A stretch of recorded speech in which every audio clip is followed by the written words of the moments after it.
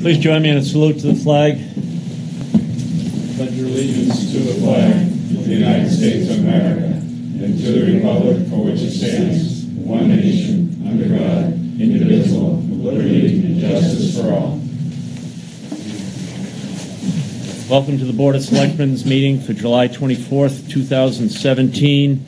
We're going to start off, number one on the agenda is oath of office, full-time officer Justin LeDuc.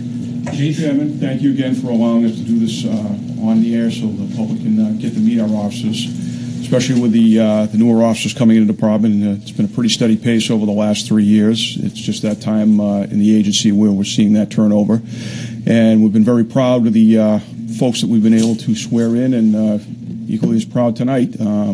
Justin has a little bit of a history. His dad, Jeff, was a former firefighter here in town and also a part-time police officer with us, so it's kind of a special treat for us tonight. So I'm going to ask Shirley Doheny, the assistant clerk, to come up and administer the oath. Justin, come on.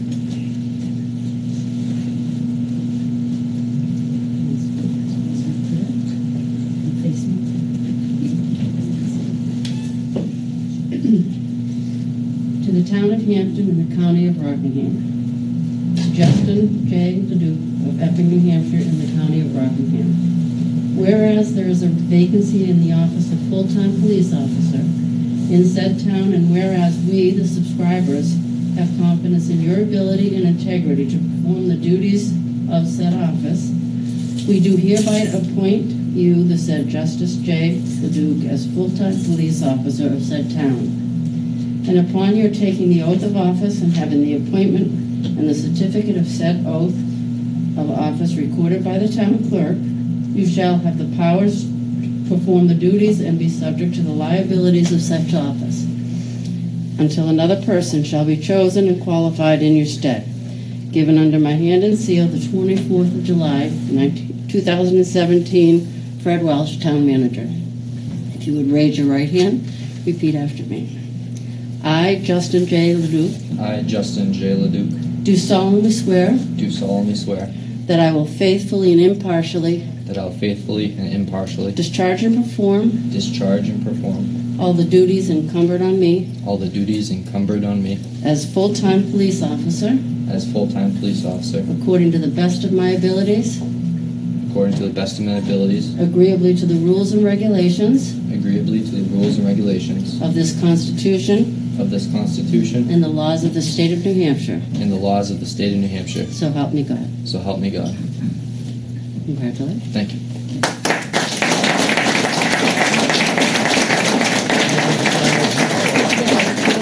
I'll sign these right now. Just give you some right there and right there.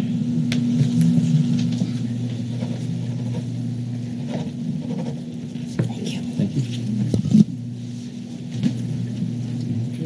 Stab away.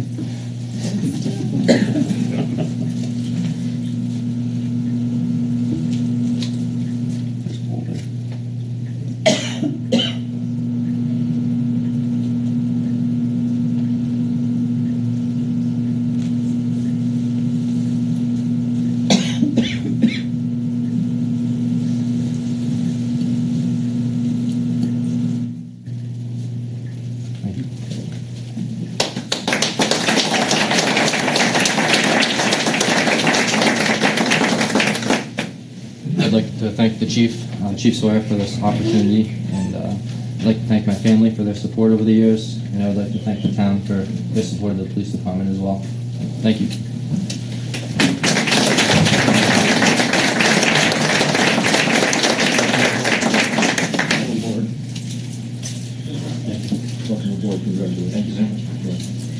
If anybody's here for this, Justin will be glad to take pictures upstairs. The board has a busy agenda, so I'd ask you to step outside and upstairs and finish up there. Thank you.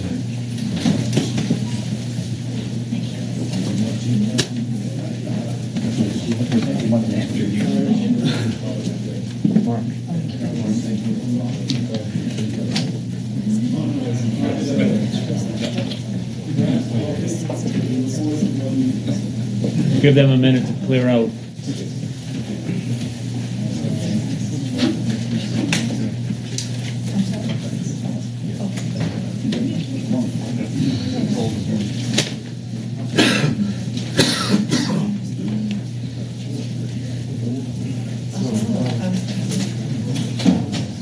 Okay.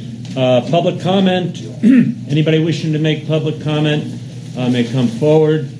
And please identify yourself and your address. Norman Silberdick, representing the Rational Taxpayers of Hampton. I live at 70 Todd Mill Road in Hampton. I have a couple items I'd like to just present to the board today, and there's no priority in particular order on them. The first of them is this article that appeared last week regarding the Experience Hampton development and review and analysis of the downtown area. And the comment that really got to me was the implication that they'd love to be able to get the $1.5 million that's in the road improvement fund for use in the downtown area. And that particular warrant article was passed in 1998 for the purpose of improving our roads, and we've continued to put money into it. It's not $1.5 million; it's $1 million, just a shade under $1.3 million right now, and the hasn't really been tapped, but we continue to put money into it. There is a list of roads that are of high priority. They've been stratified in terms of their level of importance by the Department of Public Works, and I'm sure you've all reviewed those over the years, and I think that those should take priority for taxpayers over what would amount to be a business development project. I further, it was a shame regarding the fact that that warrant article got passed for the $300,000 to look at the downtown area. I'm not against, in fact, I'm very pro-business, but there's so many questions related to what is the downtown area, what should be included, who should be included, what kind of plan there is. You're dealing with various property owners, and trying to get them to agree to a plan would be like herding cats. And you really need to have a lot of thought process into that. I don't know what Mr. Nyan has presented for the board to consider in terms of a strategic plan with the cooperation of the merchants that are downtown. Some of those merchants would not be, if the intent is to try and attract tourist traffic into the community to go to a cleaner or go to the drugstore. I mean, I'm not sure that it makes sense, but I would think that the board should put pressure on the group before they spend any money to identify what their strategy is. And right now, we're very concerned that money that's used for these kind of purposes to really develop business in the community be thought out very, very carefully. The second comment I want to make was I had previously written an article in the paper, and I had followed up with emails concerning the Cable TV Committee, because at the time that warrant article was prepared, the lack of identification that there was going to be a reduction of $250,000 worth of revenue to the town to offset taxes resulted in that item being passed. And at the deliberative session, instead of getting 40%, it then went to 100% of the cable TV fees. It's far more money than is needed.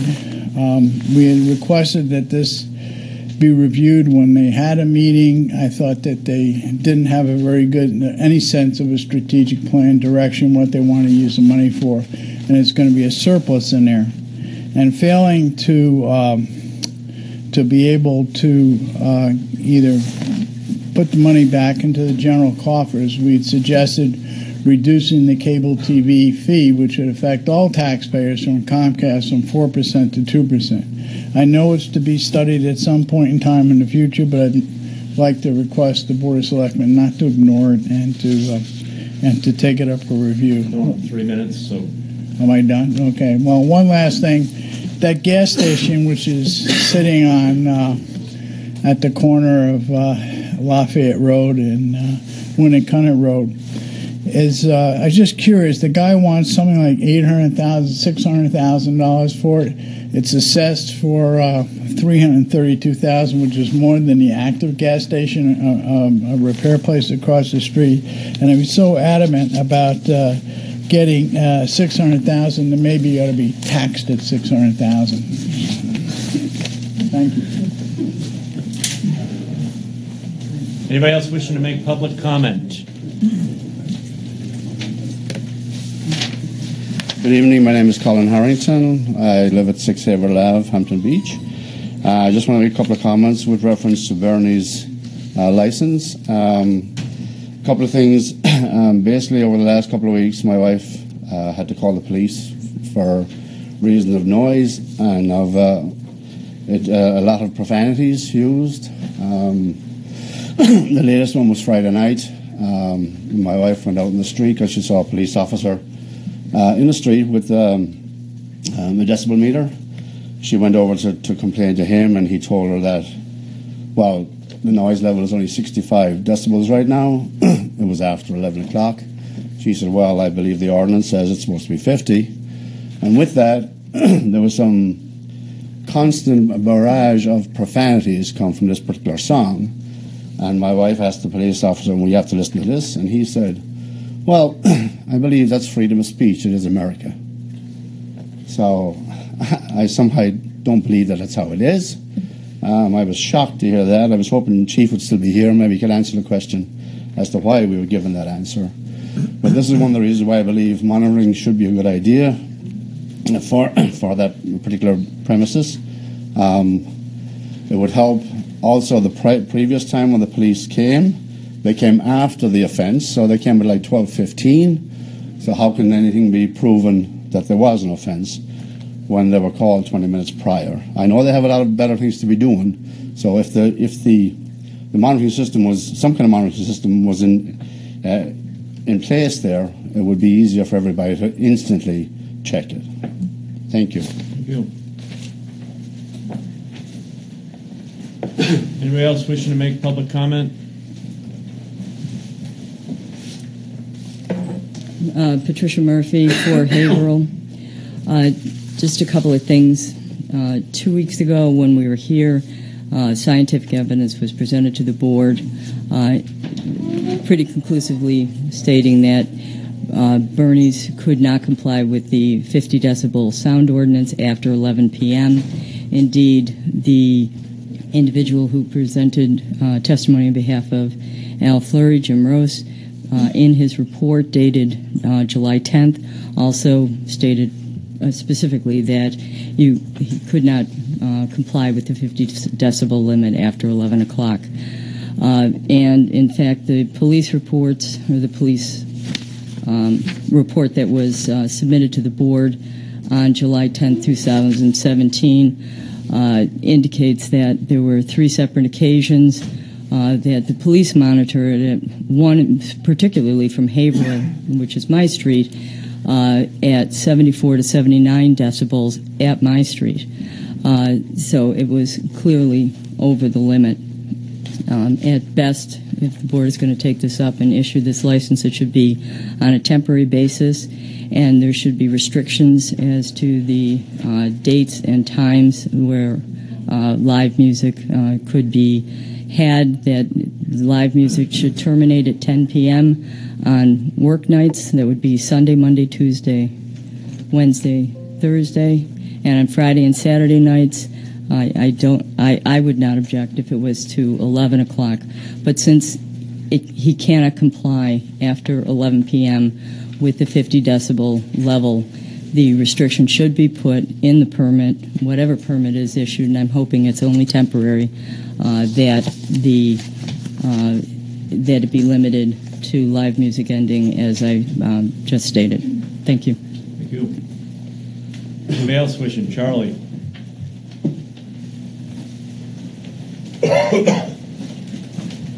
Yep. Charlie Preston, Glade Path, Hampton. Pretty much wanted to talk about the same issue. My dad, my family's been at 63 Ocean Boulevard. I think we're in the 4th generation now. I asked my dad last year about Bernie's. He said he didn't see a problem. See or hear. I asked him again this year. His response was the same, and I realized the sound goes straight out, and he's, but where his living room is and his bedroom is his apartment, he's 200 feet, and he doesn't see or hear a problem. I am sure he would agree with Colin as far as language. I have no doubt of that. But the beach is the nature of the beach. It's a tourist destination. It's people got to be a little, there has to be a little mutual tolerance to this whole thing. It's nice to see the seasons come. It's nice to see the seasons go. But the beach provides a living to a lot of people. It employs a lot of people. So we all have to put up with, we have to put up with some stuff. Good luck. I know after watching the chief, good luck to anybody writing and or enforcing a noise ordinance. We all know what noise is. We know what loud is when we hear it. But you have everything mixed in down there, and I really think no matter what you do, everybody has to be treated equally. So if it's a time, it's a time. But hey, we're lucky. We have the beach to ourselves. 9 months of the year, 10 months of the year. But in the summertime, we have to share it. So I just wish, and I spoke at the very first meeting when it was a public hearing, and I said I didn't have a position either way, but I said I just don't want to see people suing, whether it's the business suing, whether it's the residents suing. It's like we've got to try to work together. They've tried to do a lot of things down there, and let's keep going forward with that. Let's try to avoid litigation at all costs, because the bottom line is when people start suing, they're suing us all as taxpayers of this town. So let's cooler heads prevail, and hopefully we'll have a good summer. Thank you very much. Thank you, Charlie. Yes, sir.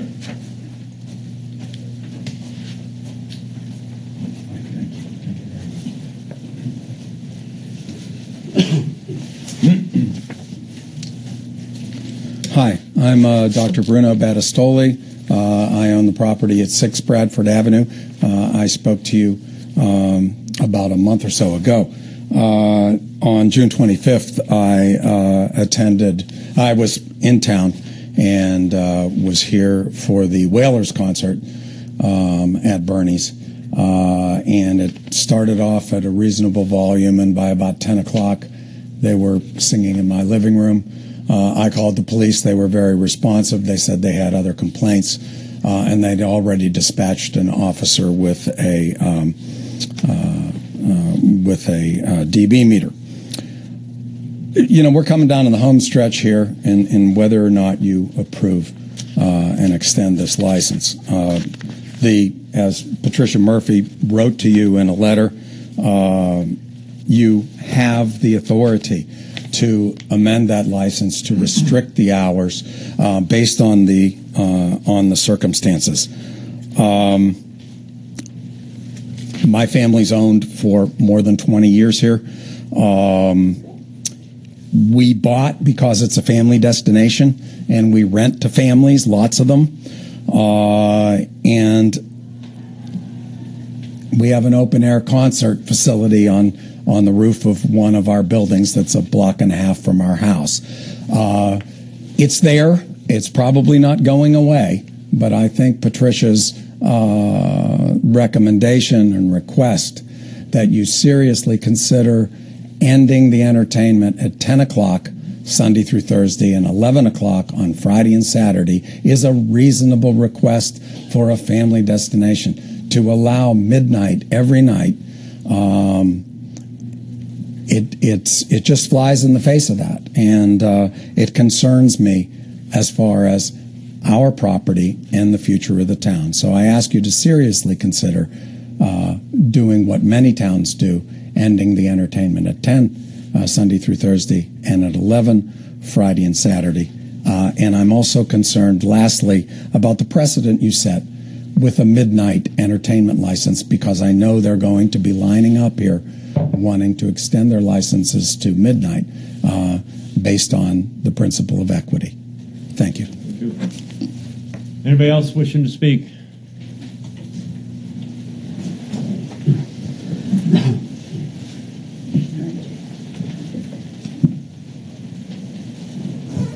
I'm Jane Bradley, and I'm at 26 Cliff Ave.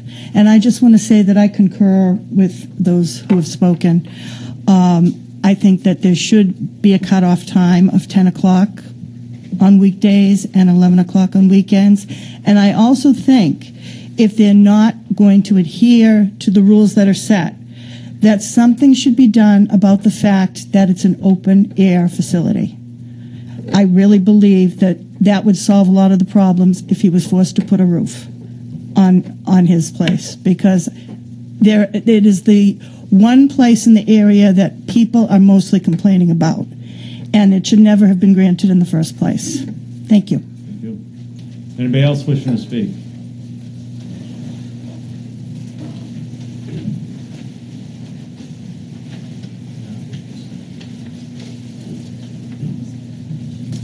My name is Frank DePippo. I live up in Boar's Head in Hampton.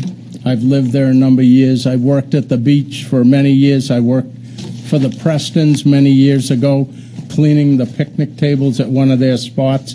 I worked cooking food along the beach. And we would go home at night, sometimes getting out from working at a Friolator. We'd go home at 11 o'clock at night, and we'd walk across the bridge to the Hampton Beach side of Hampton, and we wouldn't have any problems with the noise. This is something new that's been accidentally, I believe, in the best interest of being fair, created by this body by the grant of this license. And I would just ask these questions. Someone has raised issues with the language of the noise ordinance and said maybe it's not that enforceable.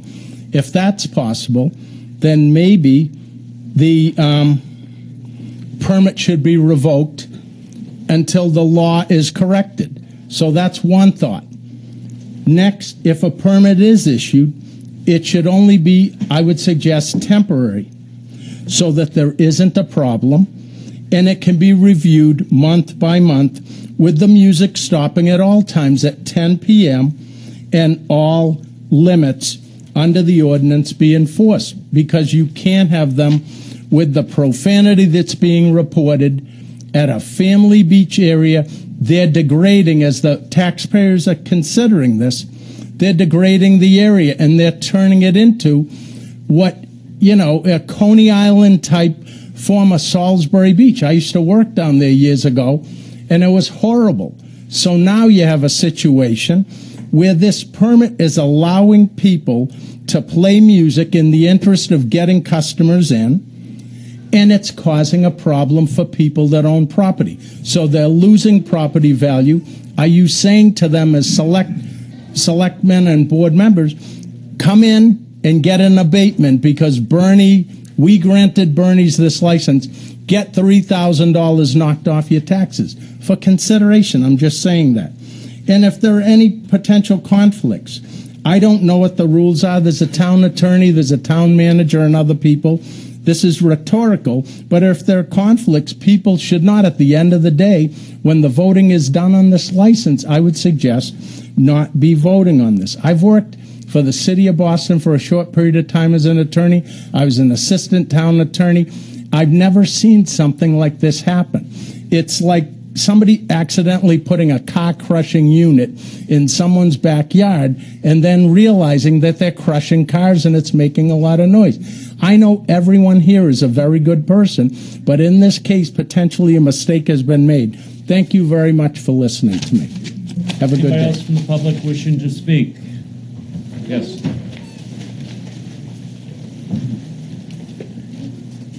My name is Jillian Colby, and I'm here on behalf of Valerie and Lawrence Santilli. They own The press was? 10 Haverhill Avenue. Okay. They've asked me to convey that they appreciate Mr. Fleury's attempts to lower the noise. However, they do echo the concerns that have been spoken about tonight with regard to the content. They found Friday night to be particularly vulgar, and they're concerned about that. So they would ask the board in making its decision to consider some kind of monitoring with regard to the content of the music and the entertainment. Thank you. Anybody else from the public wishing to speak?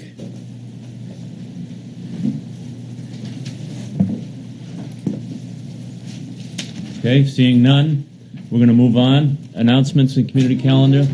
Regina? Yes, the Director of Parks and Recs, Ms. Martin, wanted me to say that there will be a ribbon cutting and official opening of the Five Corners Playground. And it will be Monday, July 31st at 5 p.m., if anyone is interested. Thank you. Rusty? Same thing I had. All right, she told everybody. I had the same thing. Phil? Negative, sir. Thank you. Rick, nothing? Okay, good. Moving on to the consent calendar agenda. Coin-operated amusement devices license, Seacoast United Soccer Club. Dance hall permits, Ashworth by the Sea, Victoria Inn and Pavilion, Wally's Pub. Modification of deed restriction, 4A and 4B, Atlantic Ave, 911 Ocean Boulevard. Parade and public gathering licenses, Global War of Terrorism Monument, rededication 9/11, Seacoast Century Weekend, 9/23 and 9/24. Use of town property electronic signs for the Seacoast Century Weekend, 9/23, 9/24. Release of welfare liens, map 143, lot 12, map 194, lot 8, map 222, lot 22, and map 230, lot 10. Seafood Festival sidewalk vendor licenses, Shirts Are Us, 105 Ocean Boulevard. Bargain World, 235 Ocean Boulevard. Make a motion to move the consent agenda. Second. All in favor? Approved? Okay, we go to appointments. Trustees of the Trust Fund. Norm, with your other hat on. You get the approval of minutes. What's that? You get the approval of minutes. Oh, I'm sorry, Norm. Hang on a minute. You can sit. Hang on. I just didn't do approval of minutes. There was a correction of the minutes that was sent out to everybody. June 26, 2017. Did everybody see that? Yes. Okay. Do I have a motion to accept I'll the make a minutes motion. as corrected? I'll make that. Okay. All in favor? All right. Unseal minutes of April 23rd, 2013 of a non-public meeting. Okay. Second. All in favor? Okay, that's good. Unsealed. Now, appointments. Norm, trustees of the Trust Fund quarterly update. Good evening again. Good evening. We hit a record high at the end of this quarter. We're at $20,972,000 for the real estate fund. The fund increased its portfolio gain by $367,000 for the quarter. For the 1 year, June to June, it's $1.5 million. For the last 3 years, $2.8 million, and for the last 5 years, $6.6 million. And we're pretty excited about that. And the revenue for the town should be, we're projecting $700,000. We're up over last year, but it could be higher than that. In fact, we're running closer to $750,000, but we'll see what it comes out at the end of the year. And there's no major adjustments to our portfolio, although we're getting close to a couple areas where we're going to get to our maximum amount we can have in any one security due to appreciation. A pleasant problem, I might say, to have. The common capital reserves, roughly around $2 million. They had a $19,000 gain for the quarter and $46,000 year to year. And the last 3 months of the Common Trust Fund is we're up about $9,000. We have a different strategy there, so that we're much more conservatively invested in case of liquidity, the need to get money immediately. So that strategy continues as is. And I also want to let you know that this is my last term. I will not be running for election again in March. So completed 9 years, and we'll be leaving feeling pretty good about what we've done over that period of time. So, anyway. Questions for Norm? Regina? Record's high, no questions. And sorry that you're leaving, but you should feel good. You've done a great job. Thank you. Thank you. Ditto. I mean, Rick's doing good. I think you've done a great job. Thank you very much. And maybe you'll reconsider. Well, yeah, there's always that possibility. I'm getting nagged from many other quarters. I can imagine. Yeah. Phil? Mr. Silver, thanks for the report, scintillating results, and you're well accomplished in your billet. And thank you for your 9 years of service. Nobody pays more attention to detail than you do, both to the budget and to your opinion on that. And thank you very much. Okay, great. Thank you. No, hang on just one second. Thank you for your service. I hope that you do run again, because you do a good job. Can you just, without getting into the weeds, because, people sometimes hear you give the report on the real estate trust fund and stuff, and what's he talking about? So if you just very quickly say what the real estate fund is and how it's managed. Okay, we have $20,970,000 invested in a portfolio of approximately. Let me get the breakdown here. Let me just, so that the public is totally aware of this. We have our approximately. In equity funds, we have $9.7 million. We have fixed income funds of $3.6 million. Fixed and another category of fixed income funds is $7.5 million. And so we're primarily 40% in equity, 60% in fixed income. Some of the fixed income is direct investment. We're not doing through mutual funds. We own the bonds. We're going to hold them to maturity. We bought them for the most part at a discount. The market can go up and down, whatever reason, and we'll be solid, and we're only holding for 5 years at the max. Our investment advisor, Bearing Point from Hampton, continues to do stellar performance on that, and the board, who tends to be very critical at times on nitpicking certain stocks, have been actually quiet this last meeting. So it's a very solid portfolio. We're generating about 3.6% rate of return, but it's actually a little higher than that. But because of the appreciation in the actual income against the portfolio, it seems to be declining, but it really isn't. It's going up. Thank you. And you might not be able to answer this, or you might try. How many of the towns in New Hampshire have that kind of a trust fund? There's a few, but not many. I mean, we're up there. It puts us in a very good, solid position. Yeah. And it's been managed very well. So thank you very much. Yes. Okay. Well, have a great evening. I know you got a lot of stuff to talk about. So. Right. See you later. Angela Poschini, am I saying that right? Not here. Request for accessible parking space at 10 Bragg Avenue. Is there anybody representing this, or Fred, do you know? No contact. She was not able to come for the last meeting. She was planning on being here, but she's obviously can't make it tonight. So, all right, well, we'll move on. If she comes, we'll come back to it. Christy Pulliam, Finance Director, Monthly Financials. Good evening. Good evening. I'm here with the June financials. Halfway through the year. These are on the website, and everyone should have got these back July 13th, so a little over a week ago. It's the 6th report, so we're at target is 50%. The revenue summary will show that the differences in revenue from 2016 to 2017. The 2017 revenue continues to run slightly below the target at 49.06% and below the 2016 actuals for June. The month's total income was $736,212. Of that total, motor vehicles came in at $332,257, which is over the month's target by $33,315. The other major contributors to the month's total were payment in lieu of taxes at $120,000, interest on taxes at $8,059, building permits at $19,780, departmental income at $105,421, parking lots at $71,187, and the real estate trust at $50,880. On the expense side of things, you'll see that we are under budget by $987,905, or 4%.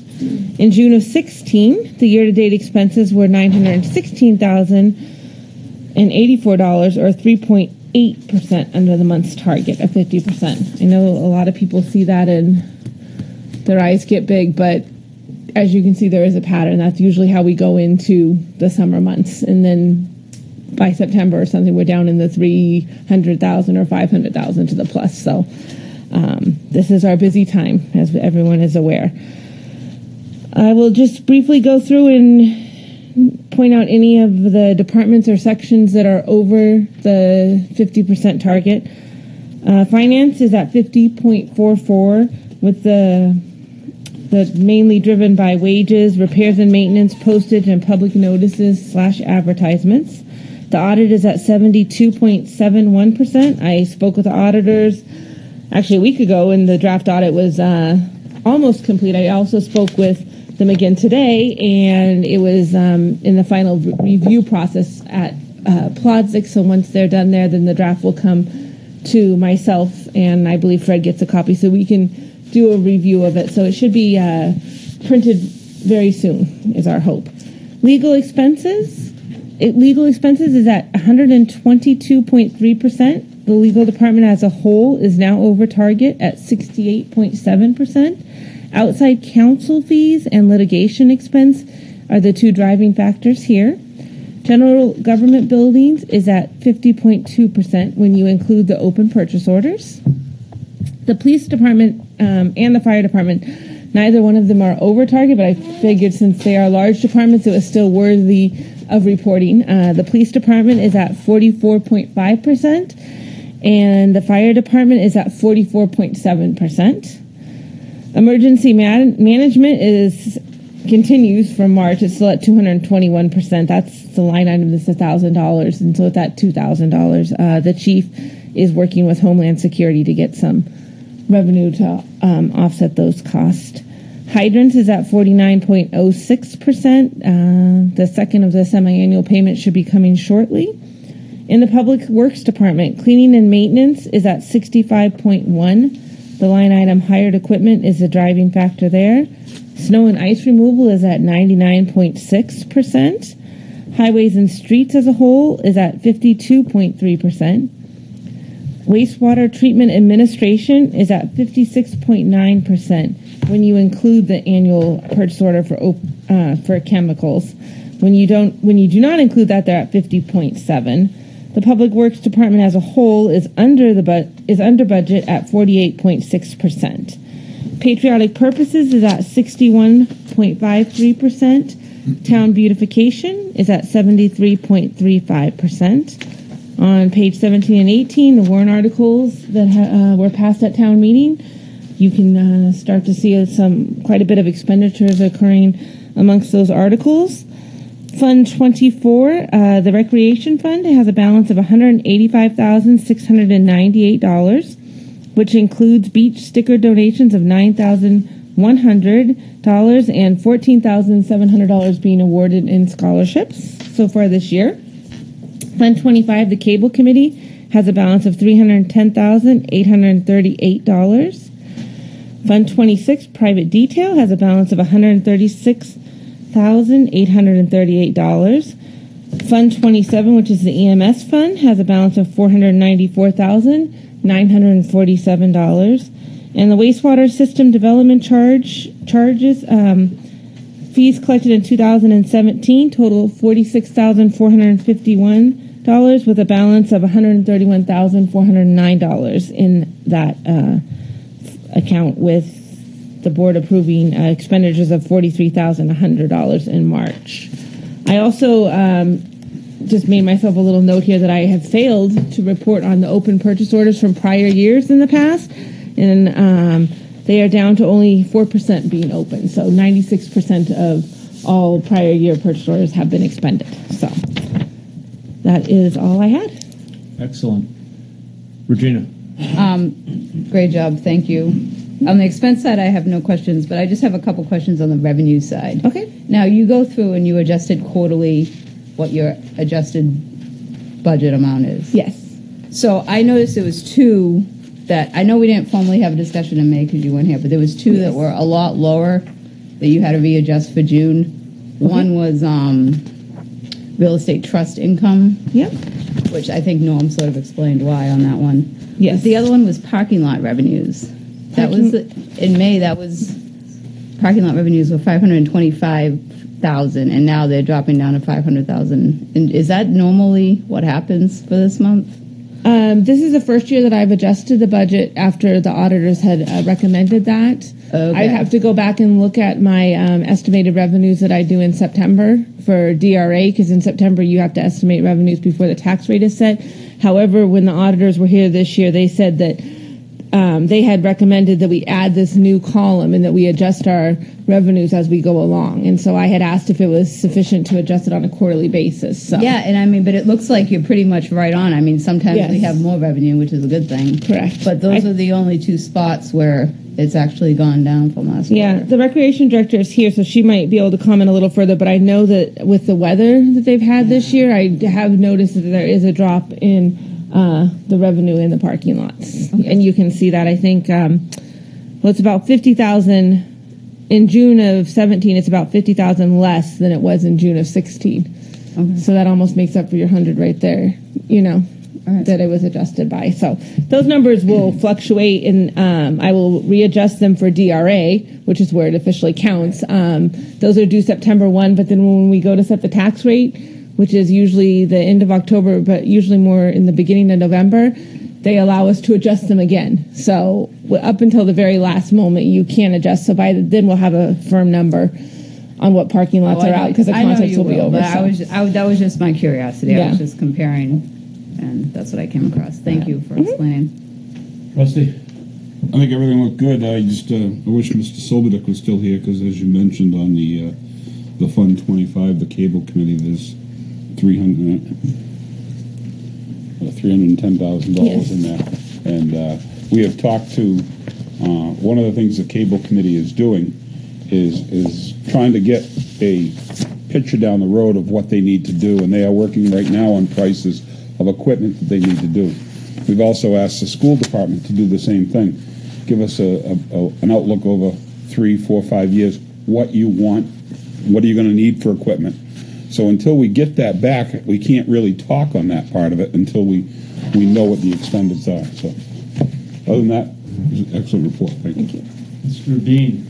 Yes, thank you, Mr. Chairman. Director, thank you for your report. And I wanted to get a little bit more strategic here this evening with you. And you had sent out an email to the board members, is that correct, on a bond amount?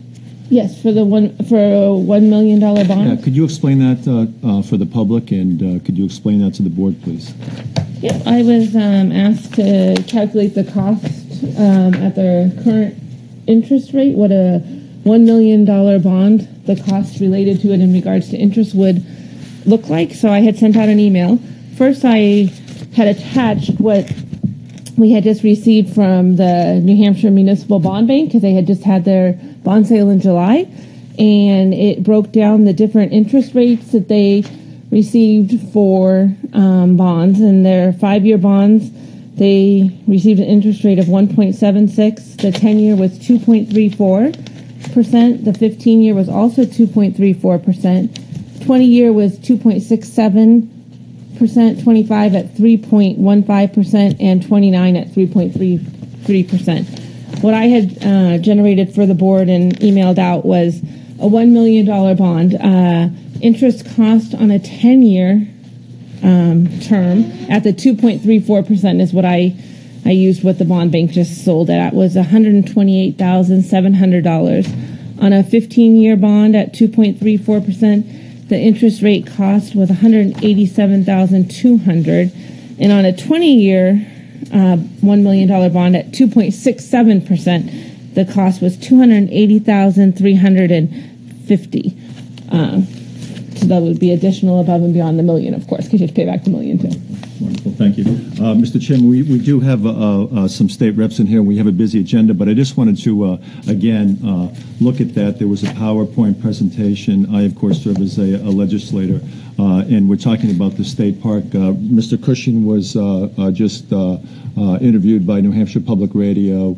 There's been some dissatisfaction with that. And when we look just strictly from the meter transfer down at the beach, which used to be our beach, just the meter transfer alone, forget the operational costs, forget meals and rooms, and we look at our exigent needs in this town.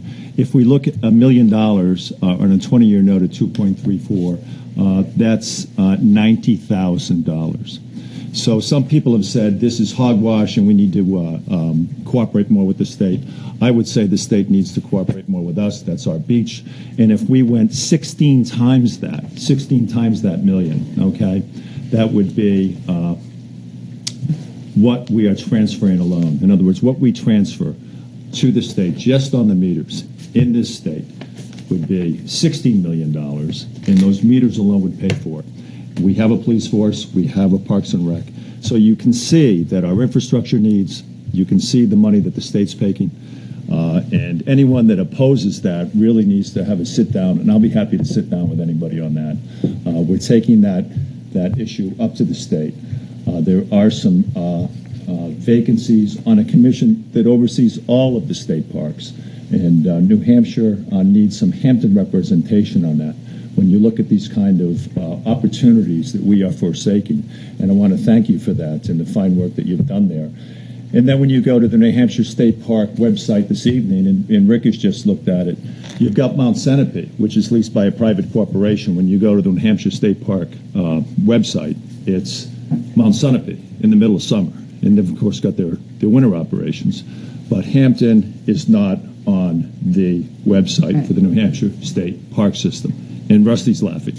And the insults go on and on and on.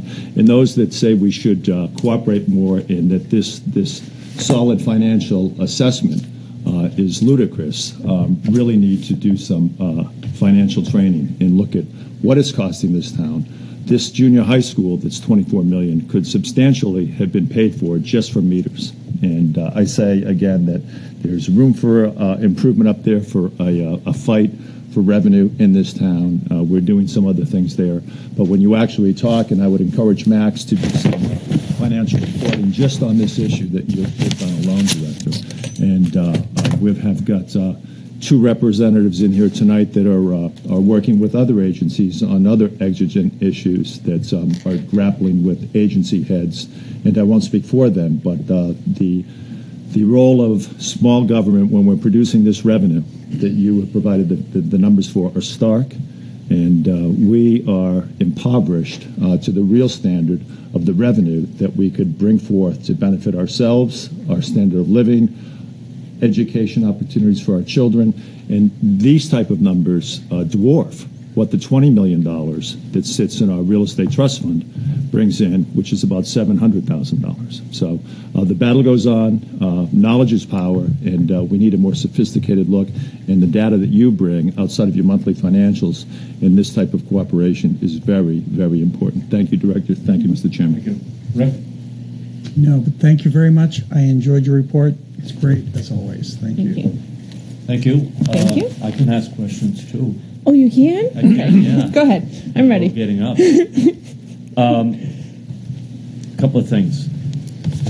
Revenue for motor vehicles still coming in higher, right? Yes. Yeah, which is surprising because they say motor vehicle sales are down, but we're still doing better. There was a line the other day, I noticed. Right, so we keep The our downstairs fingers was crazy busy. Building permits still up? Yes, that one, it was down a little bit, I think, last month. Even though I wasn't here, I believe it was down a little, but it's back up. Okay. Now, departments that are over, like you said, legal expenses of 122.3%, you keep them apprised to that, right? That Yep, they're over? every department head gets just their section of these financials. Okay, and you keep an eye on them so they're not going to go too far over and it's not going to mess up the budget? Yes. And then you use initials all the time. DRA is what? The Department of Revenue Administration. Okay, I'm just because sometimes the public, when we say initials, they're like, what are they talking about there? So thank you very much. You're welcome. Thank you for letting me ask questions. You're welcome. Next, Diana Martin.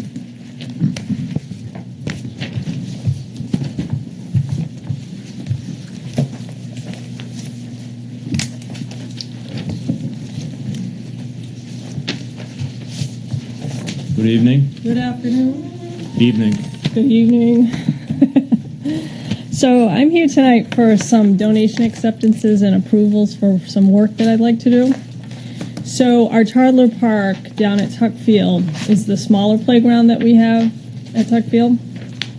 And that needs some surfacing repair, and the cost to repair it is a little bit higher than what I had anticipated last year when I was preparing this year's budget. So I've been looking for some donations to help with the cost of that, to add to the money that we have in the budget for the toddler park, because we did have some money in there to replace some of the surfacing of the playground.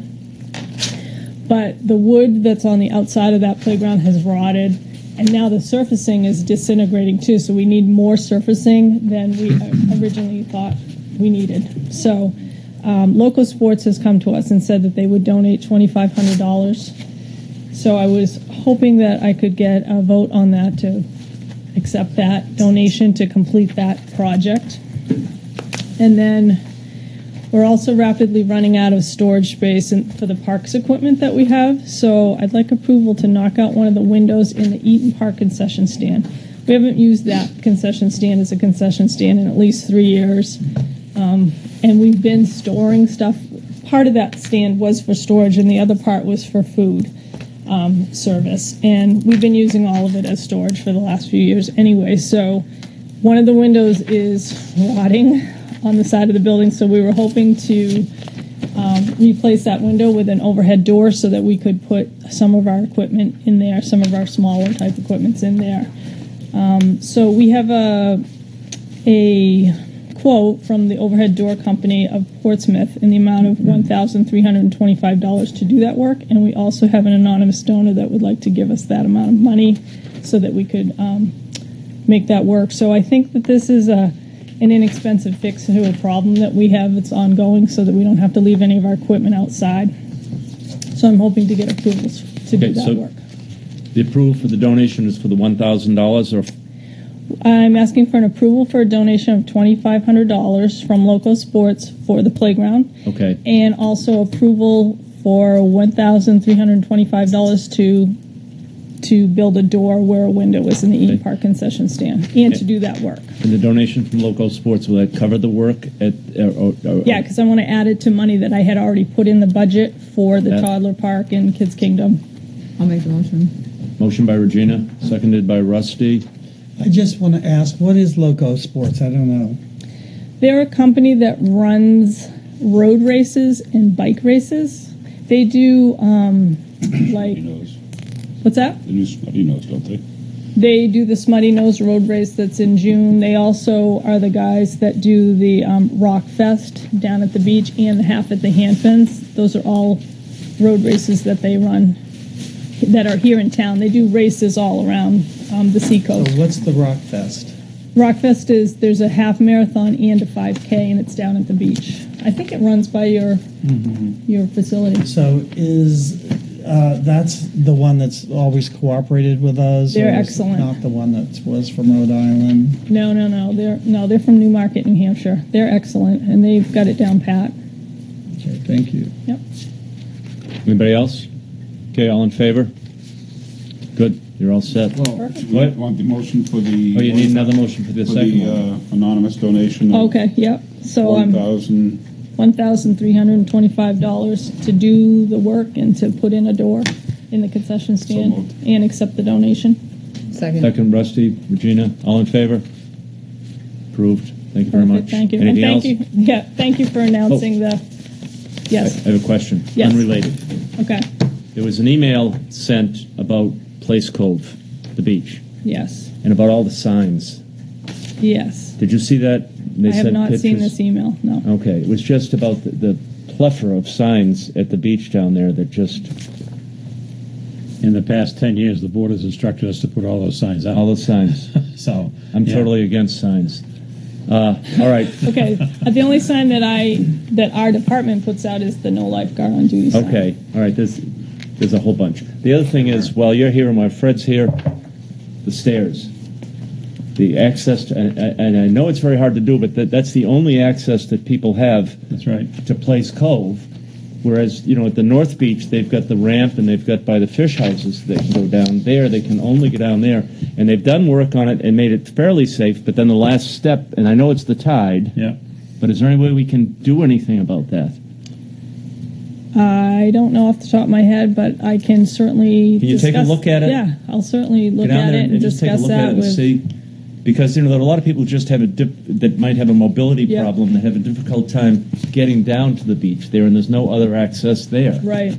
So if you could do that, Yeah, I appreciate will it. definitely take a look at that. Yeah, Chris is here too. He'll take care of it. Yeah, All I'll right. discuss it with him. And I just wanted to say thank you for announcing the ribbon cutting celebration that we're going to be having for the Five Corners Playground on Monday night. We're just hoping that everyone from the community comes out. We're going to have some light refreshments and a really short presentation. And hopefully everyone will come out and play on the playground. And the playground is beautiful. It is. A lot of I go by there all the time. See a lot of people using that, enjoying it.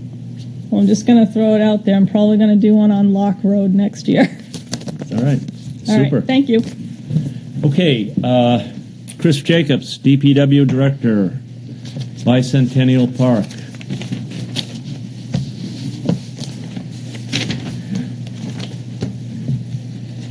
Good evening, folks. Duncan Malore is here with me from Ty and Bond. We're here to present the bicentennial seawall, like a progress report, to get your input, to start to get the input of others as we would proceed forward to the final design. This is really just a preliminary design, hopefully to get some feedback and some input from the board. I do have to say that Jennifer Hale apologizes for not being here. She's had a family obligation or issue come up and apologizes for not being here. Her plans were to be here with you or with us. With that, you need to pass one. That was totally whispered that. Yeah, you whispered. You could hear it all the way up here. Nice whisper. I don't know why we do such things, but anyhow.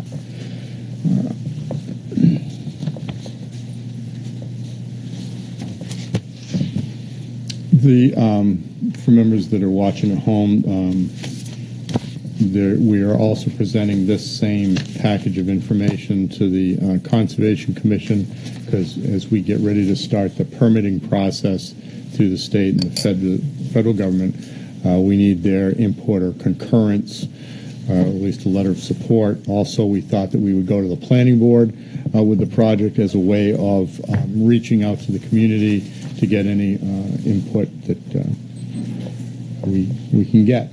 With that, Duncan. Yeah, just walk you through, give you an overview here of an aerial photo showing the Bicentennial Park with the volleyball area behind the seawall and the beach in front of it.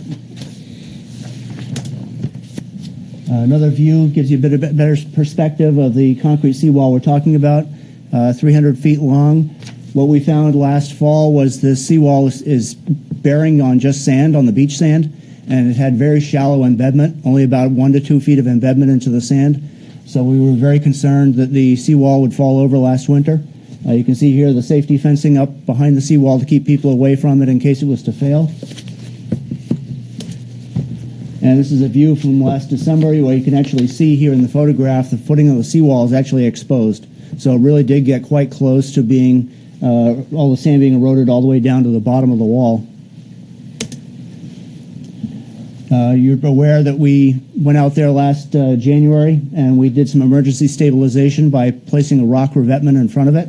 We excavated down and set geotextile and then set the stone on top of it. And it is the intent that this will become part of the permanent repair once we get the rest of the seawall stabilized. This is the current status of the plan view for the seawall. One of the things we're looking to do in the overall big picture here is to bring the seawall up so the height of the seawall matches the adjacent state seawall, approximately 2.5 feet higher than what's out there now. You've probably seen it during storms, so the waves overtop this wall on a regular basis and erode the sand behind it.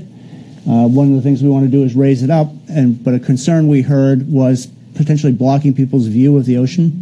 That's one of the reasons they go out there, is to see the ocean. So what we came up with for a concept cross-section is actually to put a walkway behind the seawall. So that walkway would also be 2 feet higher than where the sand level is now. so that people could walk that walkway and maintain their view of the beach. It would actually incorporate seating walls on both sides. So the wall on the ocean side is 2 feet above the top of that walkway, so it's a comfortable place to sit. We're proposing a railing on top of it. On the inshore side, we've got another low wall there, and we envision that would be a seating wall for people watching the activities going on the park. So if there's a volleyball game, you could sit along that wall and watch the volleyball game. But some of the practical functional aspects of this is that it protects the backfill of the seawall, so when those waves do overtop it, there's not just sand there that's going to erode and allow the wall to fail. So we're somewhat armoring the area behind the seawall to help prevent that possible failure. It also will assist in storm cleanup. So when seaweed and rocks and so on come washing over the top of this wall during a storm, it'll be easier for Chris to go out there and clean it up, and then he'll have a hard surface he can run along with a machine and scoop all that up. So a lot of considerations in looking at this. The engineering details, we're starting to work those out. The state seawall that's adjacent is on sheet piling that bears all the way down to bedrock, and that's what we're showing here. It's really not that far down, about 12 to 18 feet down to bedrock. So we are looking to put new steel sheet piling in there to ensure that this wall does not fail in the future. We did have that concern about the existing wall. You know from being out there, the beach can change profile all the time. It's normal that the sand goes out in the winter and then comes back in the summer. It's usually those winter events when we might lose the seawall. So this will guard against that. What we'd like to start getting input on is what does the top of this wall, the visual portion of it, actually look like? So again, as Chris mentioned, we're reaching out now to the public and to you to see, for instance, on the railing, what type of railing would you like to see out there? We want to make sure that it's a good durable railing that's going to stand up to storms, but it's an aesthetic issue, and so we do want to get some input on that. Some other things we might look at on the concrete, do you want to have, for instance, on those seating walls, maybe a granite cap on top, so there's a granite surface you could sit on, or we could go with something like an Ipe hardwood that would be a nicer, warmer thing to sit on. So those sort of practical aspects on how we look at this. In plan view, we are incorporating a curve on the eastern end of this. If you've been down there, a lot of times at the end where the beach access ramp is, there tends to trap seaweed. As that seaweed rots, it gets kind of stinky. So we are looking to incorporate a curved corner on that end of the seawall to help allow that seaweed to pass and continue washing down the shoreline and not get trapped in there. We think the aesthetic of the curve will also be nicer for users of the park. The other end, since we are 2 feet higher, we are going to have to incorporate a ramp down, which would provide access to the parking lot and bring the walkway back down to the elevation of the state walkway. We have spoken with DRED, and they've indicated that they don't have any plans to do any near-term upgrades, for instance, raising their sidewalk up to address sea level rise. So we at this point, we'll have to meet the elevation that they're at right now. Questions for the board? Regina? From the board. I don't have any questions right now. Rusty? No, I think it's a good plan. We need to do something with that wall, but we also got to make sure, it's nice to have all these seats and everything in it, but what's the cost was going to be? Thank you, Mr. Chairman. Great initiative, great creativity. That's a beautiful, beautiful park, and it's been sadly neglected, and it's been quite dangerous. So thank you, Director. Thank you for stepping on that, Mr. Welch. Like the concept of the, as you call it, the additional revetment stone, that my grandkids are all over it, and it really is much more aesthetic, and I know it's going to preserve the wall just as the state has got it down there. So I would assume that's going to be a definite for the incorporation. The state accesses their repair of the state seawall every several years using this part of the beach right here, because we all know they're down here and they use that. So we'd be looking for you, Director, and you, sir, to make liaison with them to share in some of the costs as they will be using that. That's their primary source. It is highly erosion prone. Again, we've talked a little bit earlier about their revenue take out of this town, and I would like to see, I don't speak for the board, but a substantial contribution for them to contribute to that specific part, and look to them for the battle rhythm of the wall replacement every year, and how that gets into a close integration with them, both in terms of maintenance reconstruction and a capital contribution on this project. Thank you, sir. Thank you, Director. Thank you, Mr. Chairman. Rick?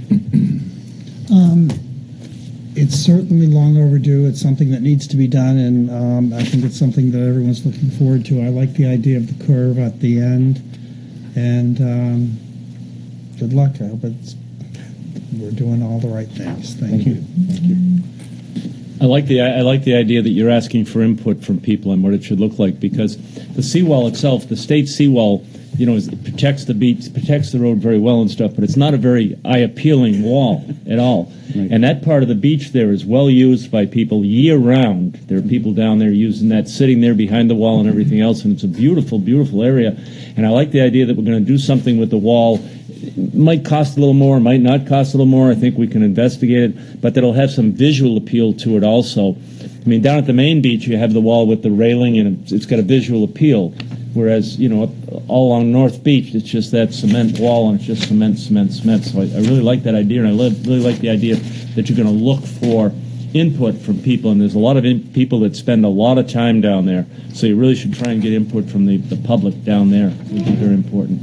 Hey, Jim, I got one question. Yeah, go. Sorry. Why? And I should have brought it up earlier. Why are you talking about this? The drainage is in that area the state has. It's been damaged. Are they stepping up to fix that? Are they? We reached out to Kevin Russell as the local engineer, inspecting engineer, and also Brian Schutt, S-H-U-T-T is his last name. He's at Division 6. This, what Rusty's referring to, Mr. Brian, I should say.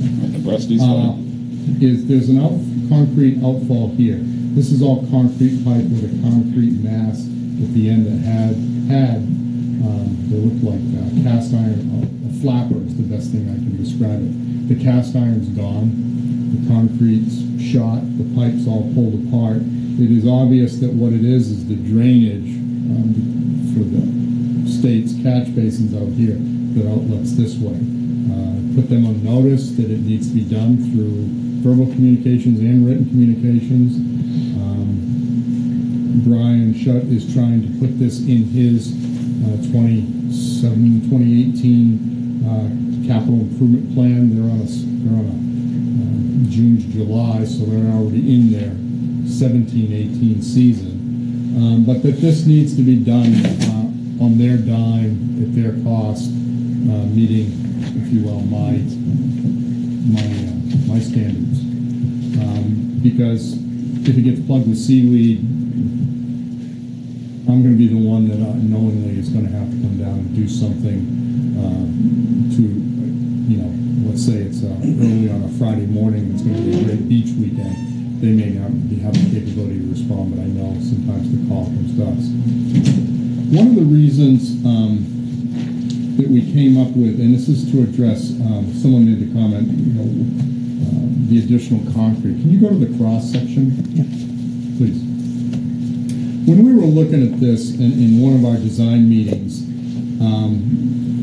Ty and Bond had already recognized that we needed to put in possibly a concrete sidewalk on the back side of this so that when there's a splash over, it doesn't erode this sand and thus erode the seawall. A number of seawall failures are not due to, if you will, being eroded here. They're actually caused by being eroded on the back side.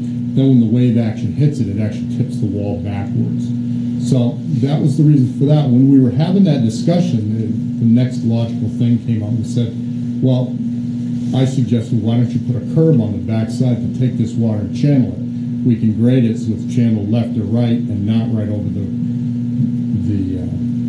seawall.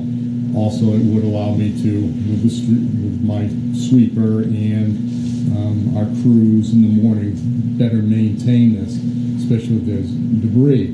Then the other idea was, well, why don't we, instead of just making it a curb, why don't we make it a full width seating so that people using the volleyball area right here, and Diana can tell you, there's a lot of activity there during afternoon events for the volleyball, and yes, during the morning, everybody who's, I know they've got a unique name, but it's the crowd that gathered, huh? Walnuts? That's why I didn't remember that name. The crowd that gathers, the walnuts that gather down here, I knew that they needed better access. If where the chairs go, I know there's a couple of handicap spots there, and there's a number of people that are probably using wheelchairs that would also want to come and look at the ocean. This would give them, everybody, it would be ADA accessible, and everybody would get the chance. So if someone in the wheelchairs up here, grandkids can play here, it becomes more of a multi-use space. So it isn't just strictly a wall, a concrete slab. All of this definitely needed to be in, but it's this portion here. And while we're here to get your thoughts, that make this more of an amenity than just a structural piece of concrete. So, if anyone was wondering, we are leaving majority of the seawall that's there now in place, cost-wise. It costs money to get rid of it. It would cost money to jackhammer it out of place. But we are taking off about the top 3 feet of it. And most of the sheathing will go in right behind it. And if you could back up 2 photos, maybe, yeah. This section here is the seawall that's the roughest. It's also not in line with either this wall or that wall. That is being removed in full. And what we're going with here, this is going to have a peak elevation here of 14, not that that matters to it, and then here's 745 down here and 11.3 here. Continually, I'm having to go down, especially prior storms, and you see the fun-looking Jersey barriers and that pile of stone that looks like an afterthought. The hopes there are that by making this ramp come up and over and then back down, that I wouldn't, it's going to minimize our risk to sea flooding coming up through there. I'll probably still have to do something on an annual basis, especially for the big storms, but at least it won't look as obtrusive as it does now. That's it. Any other comments? So are there any other drains like that one that drain from the boulevard to the ocean? Because there are some. Two other that I know of. One's at Haverhill Ave and a little further down, a little south from Haverhill, because the state dug those up a couple of years ago. And there's one like at right around Shaw. There's one at Shaw too. Yeah, but there is one that's just south of Boar's Head. Because you can see when the waves break, you can see it moving back and forth. Okay. It's about 2 or 3 blocks south of Boar's Head, about where Dick Roy's condos are there, the timeshare. It's about where Breakers by the Sea, kind of opposite that. And I saw the state working on it. They did fix it this year. Okay. And the road was closed for a while. That's what brought my attention to it. So I'm wondering, are they planning on, are there others, or why aren't they putting all the drains that don't work into their capital budget? That I don't have. Well, that's something we need to be working on. And there's going to be a meeting on Thursday night about flooding, is there? Green Street is Thursday night. And where is that at? Here? That is here. So is it just for the people at Green Street? Yes. Because the solution and problems are different than, let's say, for the people that are off of Brown Ave. Where that meeting is the following week at the police station. Same evening, Thursday evening. Because theirs is a radically different solution. Yeah, because I maintain that some of those drains that don't work on Ocean Boulevard, the water that doesn't get drained off drains down and makes their problem even worse on King Street and Kings Highway. A bit, yeah. And that's all I have about that, but I have something else I want to ask Chris about. Yeah, just one last comment on this, Rick, if I may. And again, going back to that bond issue that we talked about, this is a beach issue. If you look at Christina's handout that went to the board, if you do a 20-year bond, the annual payout on the high end is $76,000. That $1.6 million meter transfer, just the meters, which is net profit, just on the meters, bonds $20 million of capital projects. And we pinch pennies. And that shows you in just a very small fraction of what leaves here. And that's just for the meter transfer. Just for the meter transfer. And then we struggle and we pinch pennies and we let assets depreciate and become dangerous to this extent, and then we pinch pennies. But again, that money just on the meters is a $20 million bond. There's $76,000 payout, and the math is simple. And for those that don't get it, anybody wants to talk to me, I'll be happy to share it with you, and so on, Christie. Thank you, Mr. Chairman. Thank you. Thank you. And Chris, you have Stick something around. about trees? Trees. Academy, have you? Oh, yeah. I sent forth a memo, 7 copies. I'd hoped that it would be on next week's agenda because it should be. I know there's residents of Academy Ave that wanted to attend. The coring results showed that some of the trees should be removed.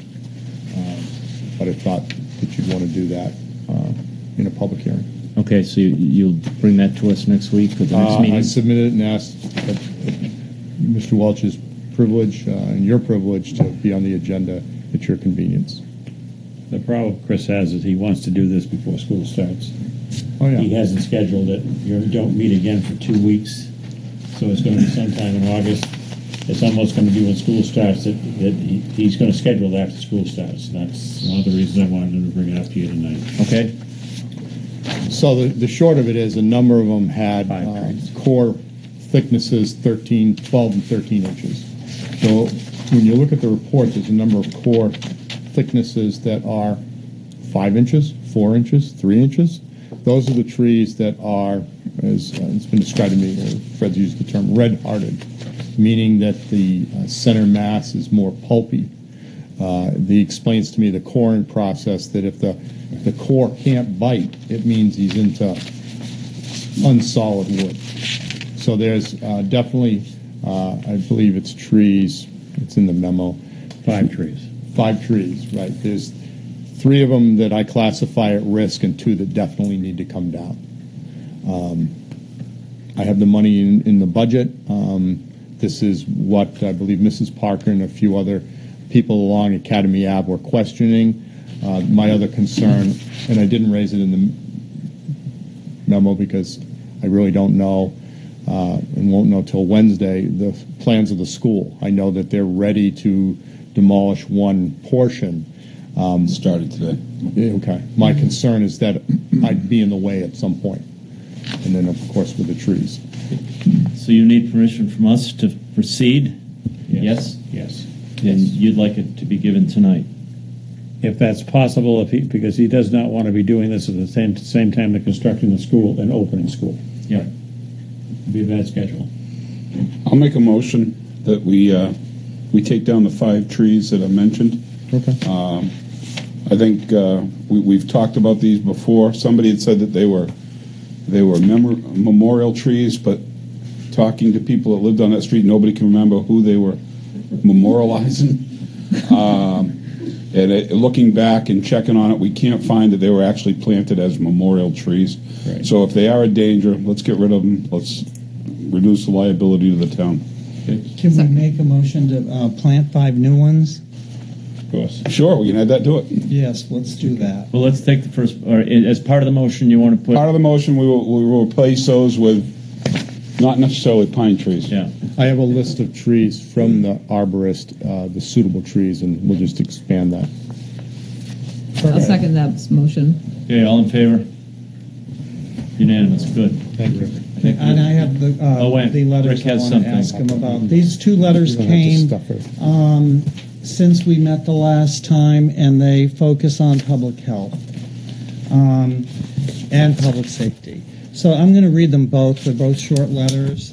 One of them is, I believe, Chris's answer or opinion. Dear Mr. Welch, I'm passing along some photos of Bernie's Beach Bar that I'm hoping you can forward to the appropriate department heads to find a solution to the garbage situation. Thank you. This is what a typical weekend morning looks like at Bernie's. The owner and operator has created a fantastic venue, but it has come at a substantial price to the neighborhood on L Street.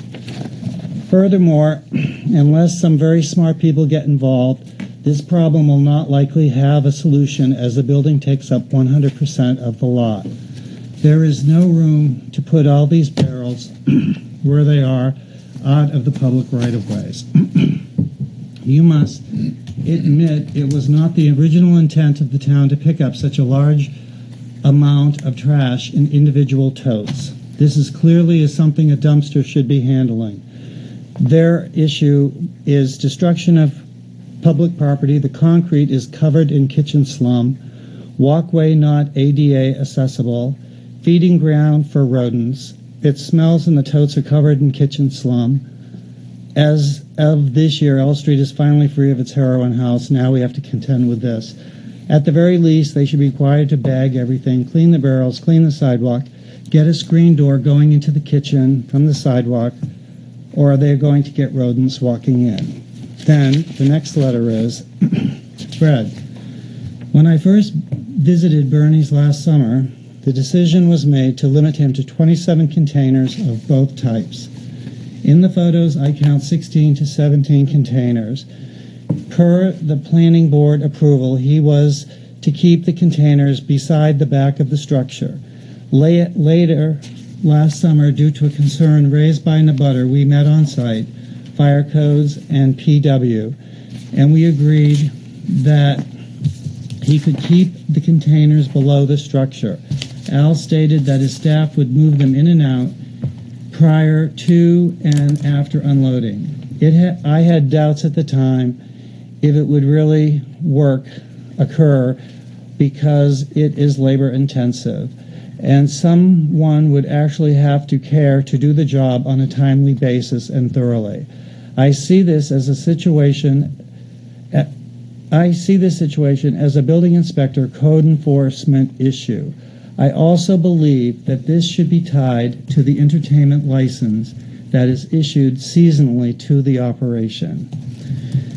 And, you know, it's very clear from pictures that we have here that have been submitted that the sidewalk is not accessible to wheelchairs. Mm-hmm. And it's not accessible to wheelchairs as of 5 to 6 this evening because I was down there. And the trash has been picked up, and it's very clear, and there's at least, I don't know, probably about 20 barrels all lined up. And I know that it wasn't in the intention. We've worked on trash here all the time, of all these years, and it's never been in the intention that the people should be able to leave their trash cans out and not put them back out of sight. Now, I have checked this out since I looked at the first man's letter. I went down there every morning this week, and I've checked it when the trash picks it up. And not only did I check this establishment, I checked every other establishment in Hampton. And after Friday night or Saturday morning,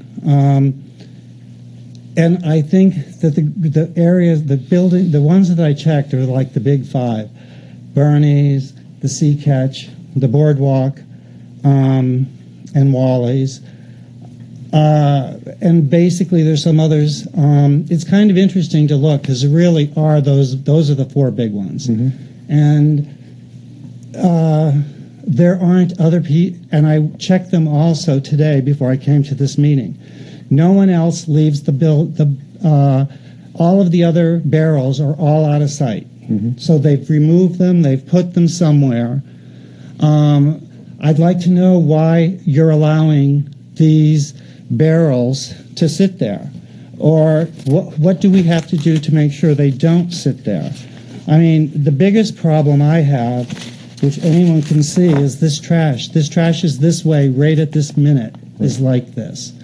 Not only that, furthermore, when I went down today, the GOAT, there are almost 20 barrels there that are just sitting there, and they're not in any way removed from the sight line. Now, this is a tourist area. Mm-hmm. I mean, I don't know. Has the planning board just allowed these barrels are supposed to just stay there within eyesight of everything all the time? Or are they supposed to put their barrels somewhere where they're not supposed to be seen? I mean, that's a unique situation because there's no, like, back of the building, because the back of the building's on Ashworth Avenue. The front of the building's on another street. But, you know, we get we've changed the law here for the regular citizens of Hampton this year, and made it so that we lift the restrictions because fences had to be 3 feet before, and we changed it to 4 feet so other people that live in homes could make it so that their barrels are not visible. Now, how are we allowing this to be this way? When we are appointed as one of the best boardwalks, or the best boardwalk that's in the United States, I guess, when you're walking down that boardwalk, you see this area. And if that door was open, I would definitely see it's a problem. Also, this is this way at Bernie's today, too, when I just came. It's all of the boxes are all probably in the process of being broken down. But how do we get some relief for the people that live around? It's just not. It's not acceptable that these neighbors that live around here, and I could go on and on. I think the biggest thing I learned when I went down all these mornings is that everybody follows the rules.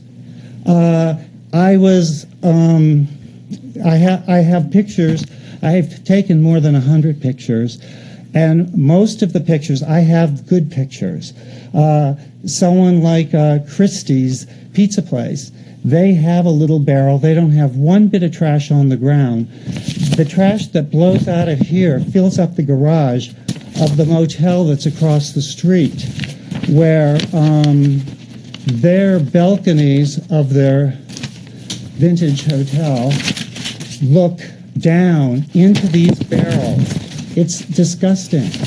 I just don't understand how this could even be allowed. And if the town won't do anything about this, won't the state do something about this? It's obviously a health hazard. And so I'm saying if the town won't do anything, what else is going to be done? I was approached by people out there. They saw me taking the pictures. I took the pictures at a different time every day. I went at 5:15 one morning. I went at 6 o'clock another morning, and I went at 6:30 another morning. The swill that's on the sidewalks is excruciating when the garbage truck is there, because I was there when the garbage truck was there. The lady that's renting rooms across the street, if their doors were open, the smell is unbelievable. And there is vomit on the streets in front of some of these establishments. And you can see it. The pictures are here. They do not lie. One of the biggest problems I have is that the barrels are not even closed. And also, I suspect that the barrels are being moved between Bernie's and the Wally's. Because when I went down there Friday, there were many more barrels at Wally's. When I went down there today, Wally's was the star of the show this morning. It was clean and everything was perfect. But there weren't as many barrels that were there on Friday. So I just think there's a problem here. I don't think anyone's doing anything about it. I say, do we need code enforcement? Is that what it's going to take? As far as there are a number of things here. As far as within my authority and jurisdiction, it was to determine the number of barrels, and yes, we work with businesses and residents alike that the ordinance clearly states that all the refuse has to be in the containers. If it's not, yes, we do send Frank Swift, our foreman, by, or one of the other foremen to work with the individual property owners. With respect to the carts staying out on the sidewalk 24/7, we have worked with businesses in the past in apartment complexes and residents that they need to be taken in off the street after they're emptied in the morning. The ordinance even specifically calls out the carts being put out like at 11 o'clock at night or something of that nature. I do remember reading that. I have one instance where I actually had to go onto H Street and physically pick up all the carts because I couldn't get the property owner's attention. They've since only come back for half of those carts. That's the only incident that I'm aware of where we've actually physically taken back our carts. One of the issues is that with that respect of taking back some of the carts, this town gave each residence or dwelling 2 carts. So yes, they're the town property, I could take those back. But when it comes to a business that has bought 10 or 15, I'd have a hard time taking back which they physically have paid for. Well, why are the carts on the, why aren't they out of sight and in the back? The planning board called for them to be out of sight or stored not on the sidewalk. And as I stated, we've met with this particular property owner and agreed to of another location to help meet a concern that the abutter directly behind had. So we've worked with the Yeah, particular. because the previous owner of this property, this is where there was a problem when Lebec Rouge owned it. The same exact area on this lot has always been a problem. And when properties get transferred and they become under a new owner, that problem shouldn't continue. But this problem is worse. And so why aren't those barrels where they're supposed to be? I see it as a health issue at this point. And It's a terrible health issue. And it's something, as a citizen of Hampton, I don't want to live in a town that allows this. It's terrible.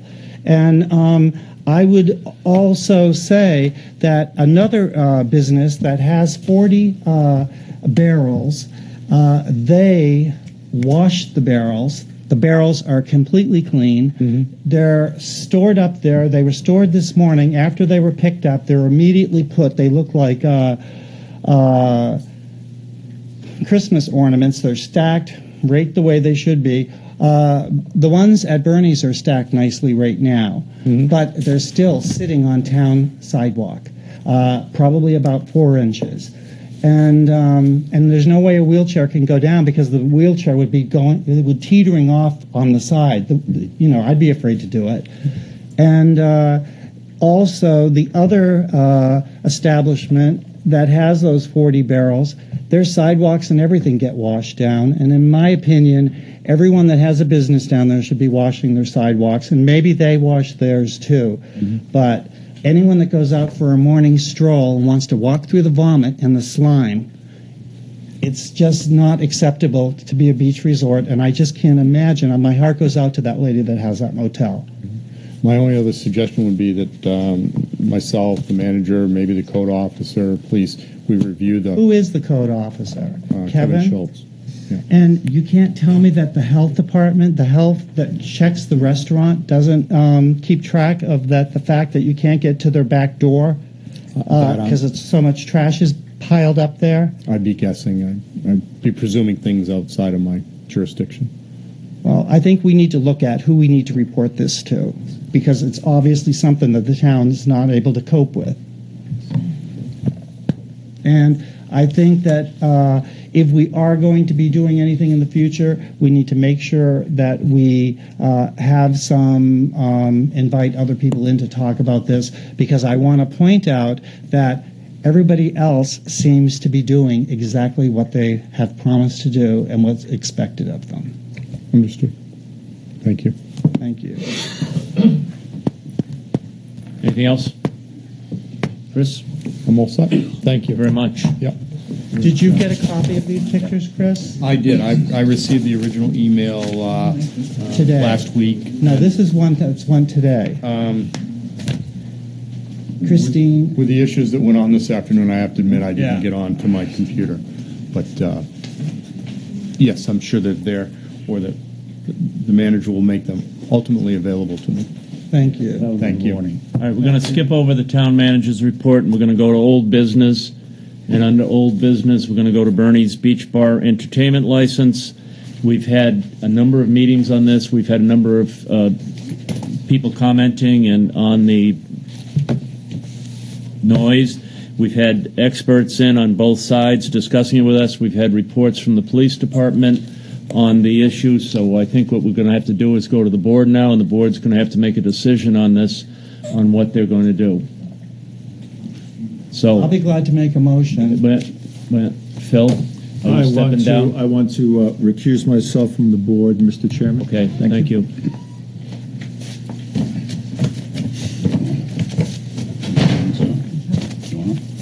Well, first of all, I want to say that it looks like there's still issues primarily after 11 o'clock at night. But I also want to say that to single out one establishment is wrong and can't be done. Because I don't see any direct proof in front of me that shows violations per where the ordinance says the violations have to occur. We may have them, I haven't seen them yet. So I think the board needs to consider something that this whole ordinance needs to be reviewed completely. For either the time, and the time needs to be applicable for all. So cutting off Al Fleury at one specific time and not doing it to all other businesses is not going to work in my book. So I would like to hear, maybe I have a motion in mind, but I would like to maybe hear from board members first before I state it, if that's okay. Can I just ask Fred one question? Yeah, go ahead. Okay. Fred, like in the DPW director's letter that he wrote, he's asking that this be tied to the entertainment license. Now, is these health issues, can they be tied to the entertainment license or to the license? In my opinion, they cannot be. They're separate issues dealing with different codes. So let's continue. Rusty? Well, people think that, we just sit up here, and I've spent at least 5 nights down the beach specifically on this issue. Saturday night I was I went down to Bernie's, 10:30 at night. I went down, listened. They had a very large crowd there. I hadn't seen that many people there in a long time. Listened, had a conversation while I was standing at the rail. Could hear that person talking back and forth, normal conversation. I then got in my car and walked across the street to my car and listened for a while. I went down to Haverhill Ave, Bradford Ave, and the noise was not obtrusive. They had a big band playing there, I assume it was with the crowd that was there. It's not my style music, so I didn't say, but the noise wasn't loud. I did this back in early June. I went in July too, but in early June, I went and listened.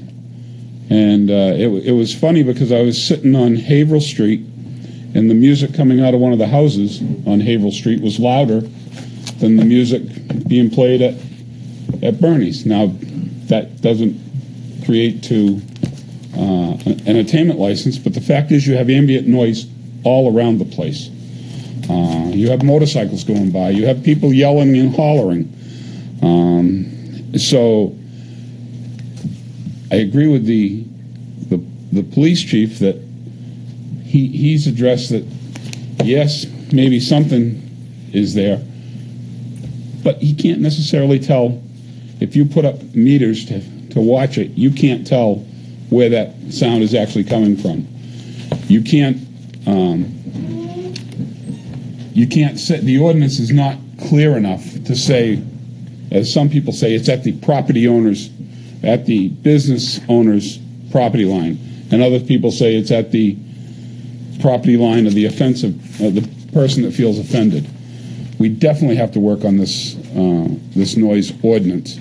I would like to see us form a committee to address this ordinance, and have some business people, have some residents look at the ordinance and see if, in fact, for next year, if it's something that we need to address. I think it is.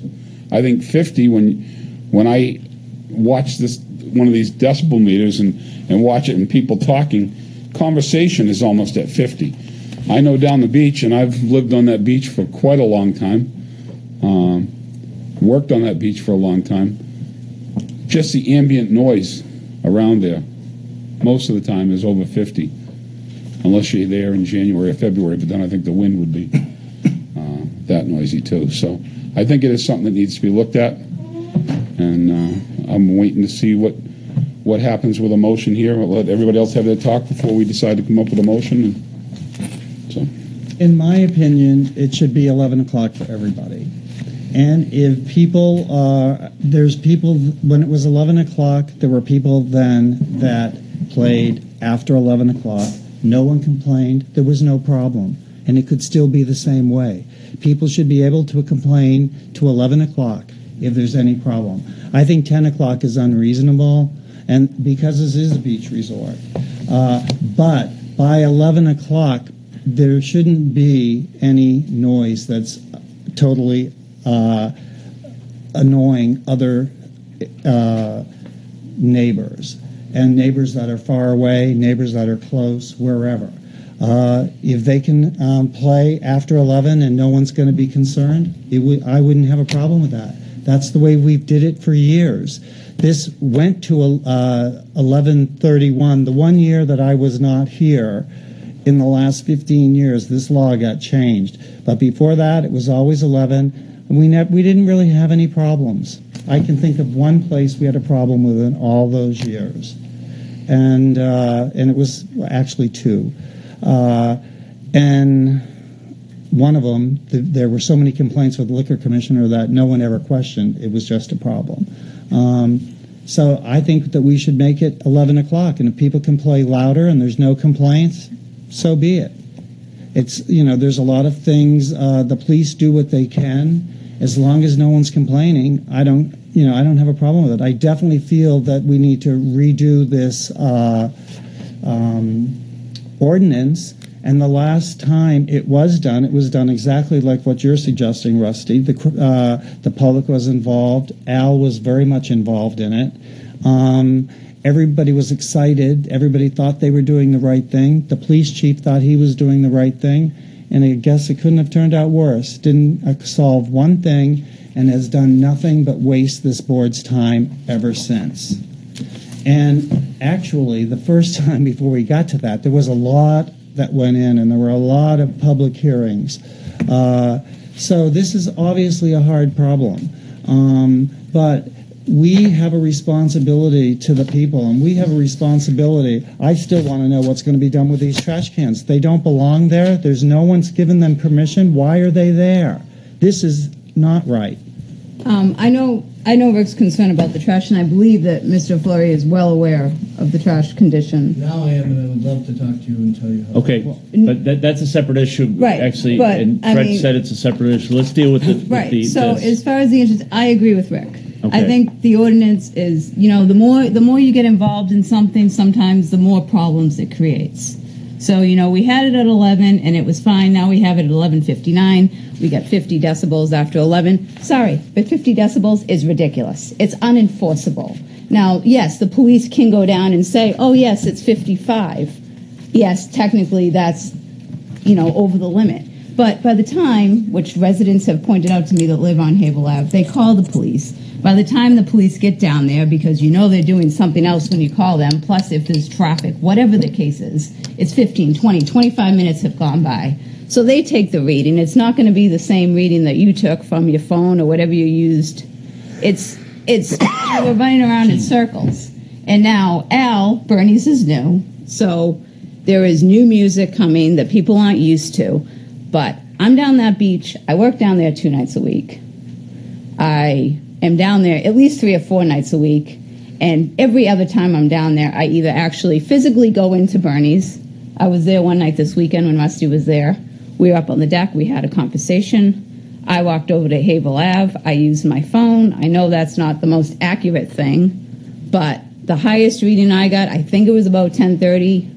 I was on the Havel side of the bathrooms, and it was maybe like 62, 63. And then I went over later in the night, and I think it was lower than that. I didn't keep as good track of it as I should, and I apologize for that.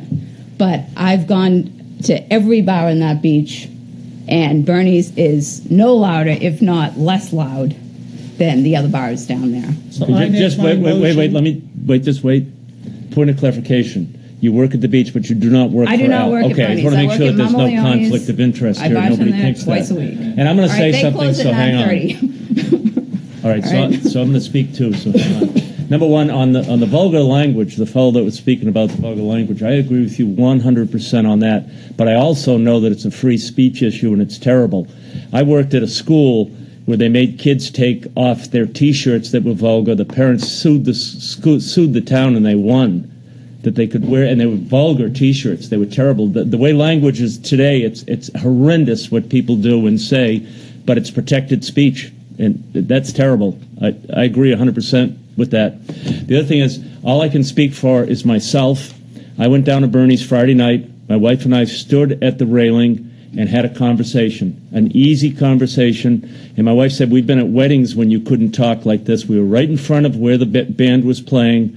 We left. We went over to Haverhill Street, or Haverhill Road. We sat there on the bench right by there and could not distinguish noise that was excessive. I drove up to Boar's Head. I stopped my car. I got out of the car. We sat there for a while listening. And I mean, I can only speak for myself. I mean, that's exactly what I experienced. And it was, I've been in a lot of music venues, and they've been a lot louder than that. Drive you crazy. You couldn't have a conversation. I mean, we could have a normal conversation without yelling at each other. I agree with the other issue, the whole trash issue. I agree 100%.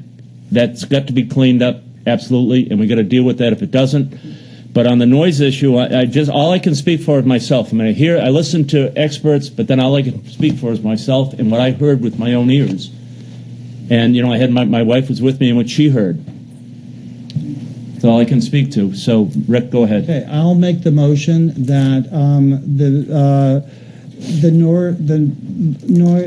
the noise ordinance go to 11 o'clock like it always was when we didn't really have any problems. Let the police take care of it. If there's a problem, let the police take care of it. That's what they should be doing. Let them get out and deal with the people. So the motion we need has to deal with granting Bernie's license. So what you're saying, Rick, is to grant Bernie's till 11 o'clock? If everybody's at 11, let them all be that way. Why should they all be different? But we're dealing with Bernie's license right now. Okay, well, it should be 11 o'clock then. Can we change the ordinance to 11 o'clock, just us? No. Takes some town meeting vote to do that. So what? That's true. I still say that it should stay at 11 o'clock, and we should work to that goal. We can't change the ordinance. What the board can do, under the section 149-9, subsection A, outside entertainment, activity shall only be allowed between the hours of 12 noon and 11:59 p.m. or earlier as specified by the Board of Selectmen. And that's what we're trying to do. So that's the motion that I want to make, 11 o'clock. And I think that that's reasonable. There's some people here that want 10. He wants 12. That's somewhere in the middle, 11. I think we've compromised. And I think that we should work to make sure it's that way everywhere. We should sponsor an article to be put forth that it's 11 o'clock for all entertainment license. And then if they can play later and not have a problem, who cares? That's the way it is everywhere. We're not looking to have a bigger government. We're just looking to make sure the government takes care of what's happening, and that's not what's happening here. Right, but if you say that he can play till 11, he can play later, but it just can't be making noise. He can't be playing a full band until 12 o'clock at night. Yeah, that's a problem. If you haven't heard that, I agree. You're deaf. I'm not deaf, Rick, and I agree with you. No, we're going to keep it civil amongst the board. I'm trying to Yes, do I that. know that.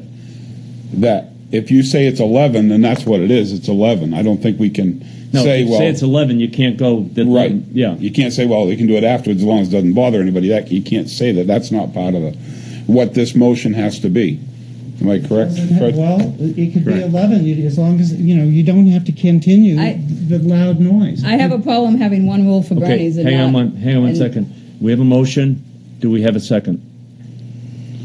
We don't have a second. Motion doesn't pass.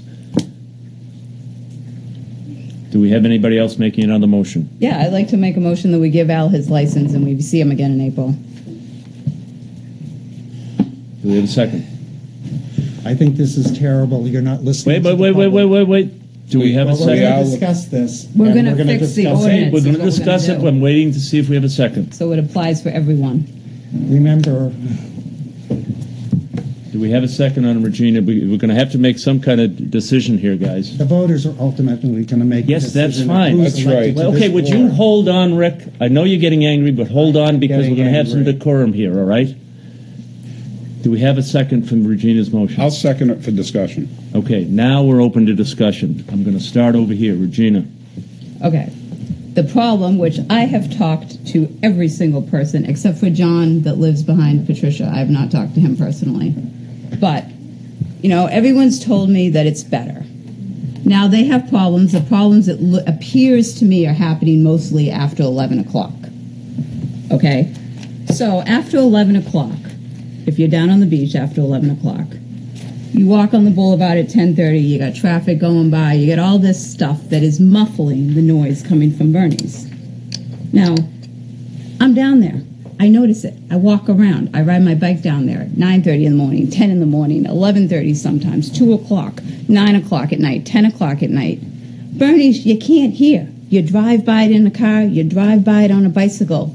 Something is happening after 11 o'clock, whether it's people being in the bars, back at their cottages, having less noise outside, whatever it is, it's making the noise coming from Bernie's the only thing that the people on Haverhill Ave can hear and concentrate on because it's 11 o'clock at night and they're trying to go to bed or do whatever they're trying to do.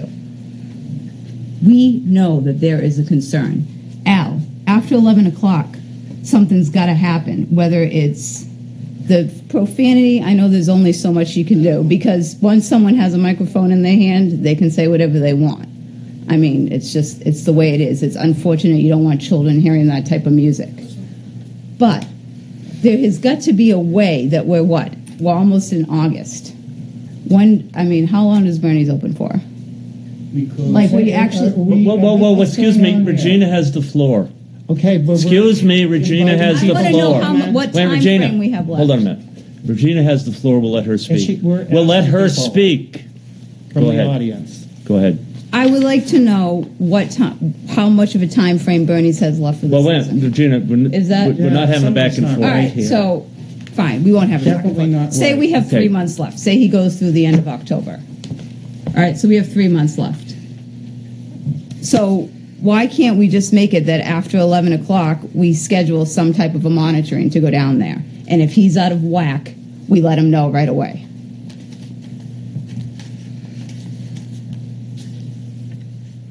Do you want to? I would But the like only to- trouble is, and we're not going back and forth with any more witnesses or anything. But I'm Right. sure that Chief Sawyer might say he doesn't have the manpower to provide But monitoring after can 11 I o'clock. ask the chief a question? No? Why don't you ask the town manager? All right, town manager, can I ask you something? Is it true that sometimes there's a detail at Bernie's on Fridays and Saturday nights for police? When the chief considers it to be an essential function, yes. Okay, so if he considered it to be an essential function, could he perhaps have that officer do a random testing? If he gives that order, the officer would do it. Okay. Would you like me to come up? Yeah, go ahead.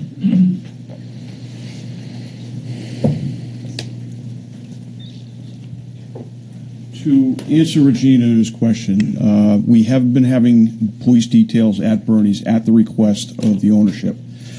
Unfortunately, with the depleted ranks we have, we are not always able to fill that. Friday night, I believe, Saturday night we had 2 officers there, but Friday night we didn't. Okay, we have a lot going on down there at the beach with different assignments, to the point we're actually bringing in officers from other towns to try to help accomplish the mission. State police isn't able to provide us with the resources they used to. I used to get 8 to 10 troopers out there, and on Saturday night I had 1. Okay, it's just not. It's not an essential function. When we use the word essential, we're talking about life safety. This is a nuisance, and I understand it's a real one. But to say that I can dedicate an officer and it's going to happen, I can't commit to that. I just don't have the personnel to do that. I do have on believe it was Friday night, where I knew there wasn't going to be detail officer down there, I did send one of the corporals down with the sound meter to make some measurements. And I just want to clarify on the profanity issue, if I could, real quick.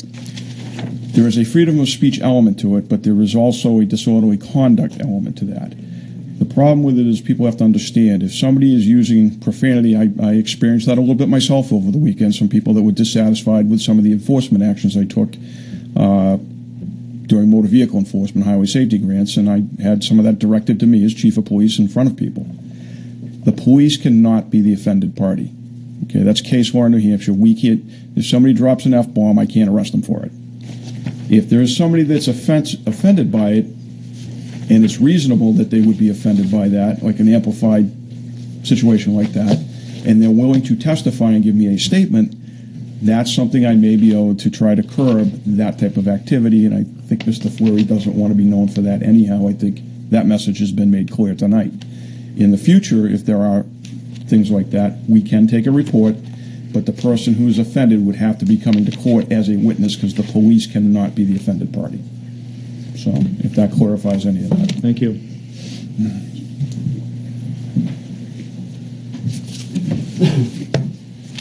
Rusty? I got a question for the town manager. On a usual entertainment license that's indoors, what does the time go to on that? Let me read the licensing procedures. Hours of operation. The Board of Selectmen may vary the hours of entertainment activity based upon the circumstances of the application, i.e. more restrictive hours or additional hours. The using, operating, or permitting of an entertainment activity shall not be allowed between the hours of 1 a.m. and 12 noon on any day of the week. Outside entertainment activity shall only be allowed between the hours of 12 noon and 11:59 p.m. or earlier, as specified by the Board of Selectmen. Those are your powers. So and so by granting it as with unrestricted, he's good till 11:59. That is correct. You have at least one restricted license I know of in town. And what's that? That one, Chief will have to refresh my memory, but Stacy Janes. Stacy Janes. Yeah. 10 o'clock. Yeah. So we have history of restricting some.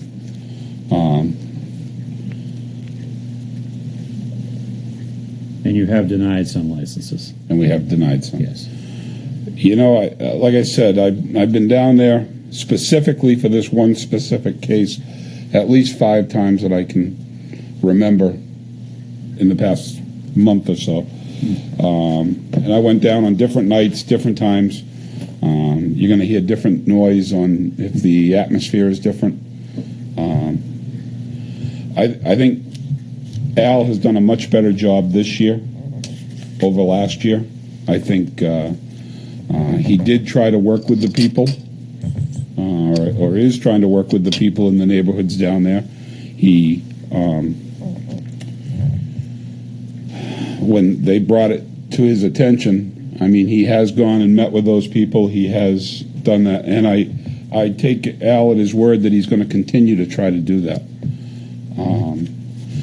And that's why I second Regina's motion to allow it. Now, I wouldn't even mind if they did. I can understand the people's Sunday through Thursday wanting it earlier, so they could have that. I could see doing 11 o'clock on those nights and go to the 11:59 on Saturdays and Sundays. I mean Fridays and Saturdays. I think that might help out the people in the neighborhood. It'll give them a little bit of relief but we need to work on this ordinance. We need to find out. I know what it used to be, Rick. I know how it used to be. But I think 50 decibels is way too low to expect in the beach type district. And I know residential A butts up to the beach district, and you're always going to have that problem when 2 different zones meet up with each other. So I would rather see, like I said, I'd rather see 11 o'clock Sunday through Thursday, and then the 11:59.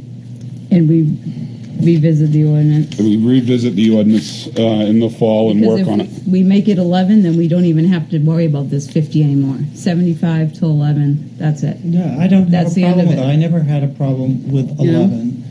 All right, if I will reframe my motion, if you will second that motion. To 11 o'clock on Sunday through Thursday.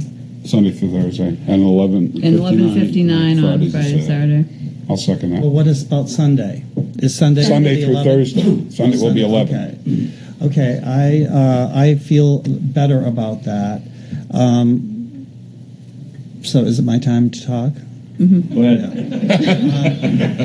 You're a good man. So I intend, after we're finished here, to talk about the other issues that I mentioned earlier, and not just for here, but for all of the places. So, yeah, I agree with Regina. I was glad to hear you say, yeah, something after 11 o'clock, something's going on. Everyone's going to bed. There's not a problem. People are watching the news, and, there are people that live in this area. I do feel better about this. I think it's better. We've already heard from the chief that there'll be no more of being people told when they call to complain that, the Board of Selectmen agreed to that, and that's just the way it is, and we can't investigate. Because that's what many people were told. That's what many people came at the beginning of this conversation.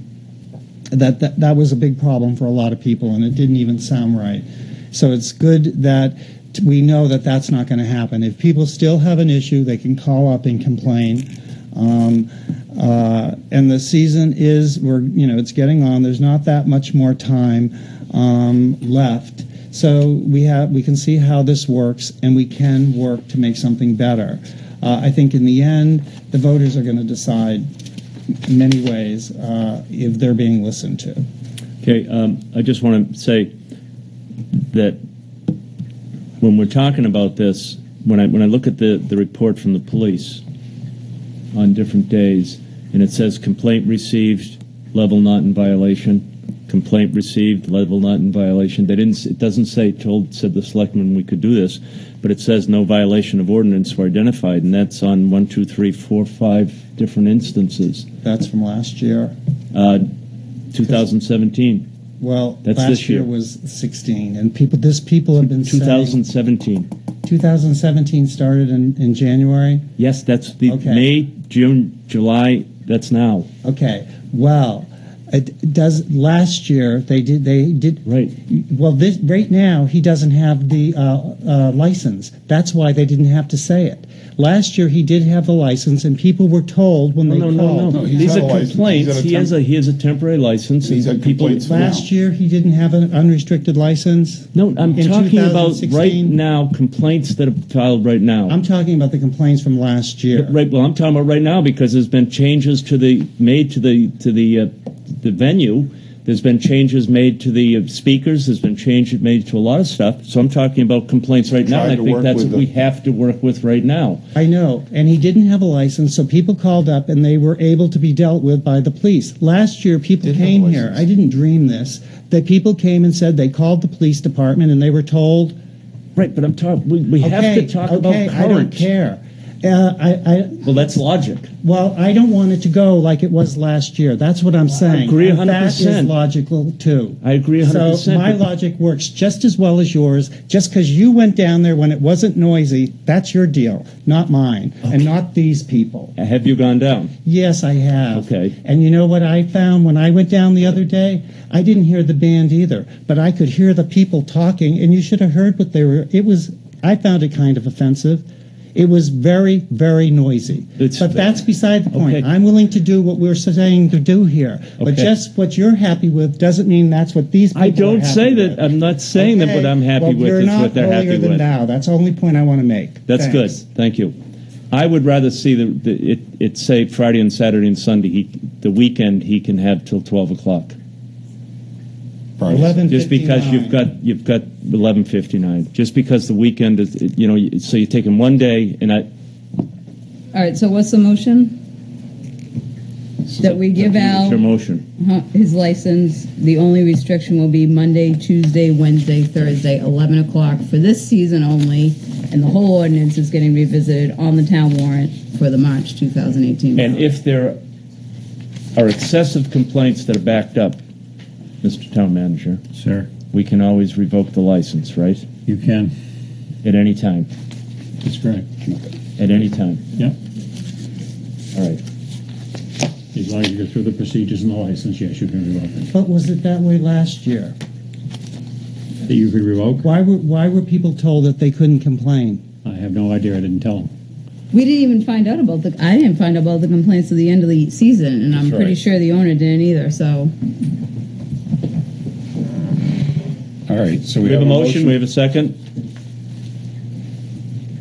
We have any more discussion? I don't want to close it off. We're set? Take a vote. All in favor? Opposed? I will go with with the idea that this is going to somewhat be better. It's just the beginning. Now I want to make another motion. Well, wait. Did you vote Yes. against or yes? Yes, I voted yes. You voted yes, so it was Because unanimous. it's somewhat of an improvement. I don't Okay, think it's the okay. perfect answer. Okay. We all don't think it's the perfect answer, Rick. Right. I mean, that's None of us think it's the none of us perfect think it's the answer. perfect answer, but this stuff has to But be I addressed. would also like to make a motion. You may. That we've got a letter from the DPW director and he said it right here tonight, that this is a health issue. I want this investigated, and I want to find out why the carts are not put behind the building. I mean, maybe it was hard before, but now they've bought the other property behind there. There's got to be other places to put these barrels that aren't on the town right away. And doesn't affect people that are in wheelchairs that might want to go up and down those sidewalks that we invested and the taxpayers paid for, so that they would be handicapped accessible. That's correct. That's the reason you So, built them. when by the time we come back here the next time, Fred, are these things going to be addressed? I've already addressed those issues to the health officer, and he's going to have to inspect the property. If there's a health violation, there'll be a summons issued. Mm-hmm. And these barrels are going to be removed from this sidewalk. Ordinance requires the barrels to be removed from public property as soon as they are picked up and the material taken out of them on the regular collection date, whatever that date is. Okay, so tomorrow when I go down there, they're not going to be there at this time. What? Good luck having that done in that amount of time. Rick, I think we hear what you're saying, or I hear what you're saying. I think the town manager has already spoke to the public works director. He's already spoke to the left message for the health officer to get on and look. I would think that, I would hope that within a week we can have a report back from them of some resolution. I'm sure the property owner would like to talk with both of them, and I'm sure with all three of them they can come up with a viable solution to the problem, and we have a note back by next week so that we can bring it up again. Yeah. And I will tell you, I want to say that when you go down there and take a look, it's amazing how many people, everyone tries to do the right thing. And when people are allowed not to do the right thing, I think some of the problems, and I could mention 2 or 3 places, it was more of a problem today when people put their trash out because it's Monday morning and it's that once a week pickup. Those are the people that are kind of abusing it. But as far as the other commercial places, I didn't see any problems. Well, I like I've been the down, way they wash their barrels. Well, and I like the way that some of the businesses down there wash their sidewalks down. They power wash their sidewalks. They Yeah, do if everything. someone But throws up, you need to do but it because that is a health issue. I don't disagree with you, but I think there's more than just this one issue down the beach, and I would like Public Works to take a look at all of it. Okay. And now's the time to do it while the businesses are in session. And Attorney Ells is standing up. Do you have a And point get of in order touch or with the other businesses. Well, they're still I just have available. a question, if the board's done. Mr. Fleury would, on behalf of Al, would like to have a copy of these letters. Apparently everybody else has been advised of these problems except him. This is more appropriately handled between the owner, his manager, and Kevin Schultz, the health officer. You just need to bring it to his attention rather than, believe it or not, you guys have more important things to do than the planning board approved this with conditions of approval. If he's violating those, there's a remedy there. The health officer certainly has all the authority in the world, and Al isn't interested in any more violations. Take these pictures for the last 3 days. Well, You'll see them all right there. I'd really like to receive. See it for yourself. I'd really like to receive copies of these letters, and I appreciate the photos. But hang on one second. If I may just, I'm sure the town manager tomorrow will inform Kevin Schultz. I will have a chat tomorrow morning. And any complaints that he has, to relay the complaints and relay the violations to Mr. Fleury and to be taken care of. That would be all we'd ask for, Yes. and he'll fix it. Yes. Thank you. And as I just said, if he can do that, but also work with the property owner, right? Because I'm sure the property owner is more than happy to work at correcting the situation. Okay. Again, he should have been notified. Yep. Well, go down right now, just ride by and look. You'll see it. It's still there. It was there at 5 minutes to 6. Okay, hang on. Al. That's what it is. Al, hang on. Rick, It's hard hang to on. take when it's true. Can we move on to, what we're going to do is we're moving on from this now. We're going to new business, and we're going to ask the state reps that are here to talk about the Coakley landfill. Would you please do that? Thank you.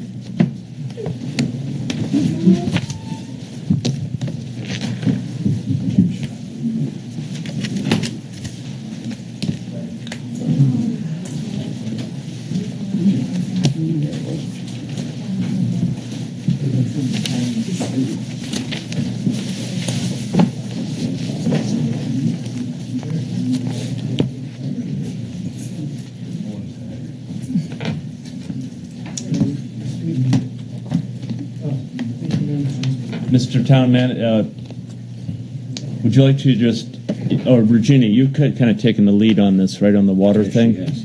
Would you like to introduce what's going on here? And Yes, actually, I helped with Fred did it, but we worked together on sending a letter out to the EPA because we're concerned with the trace amounts of PFCs that have been found in some of the Aquarian wells.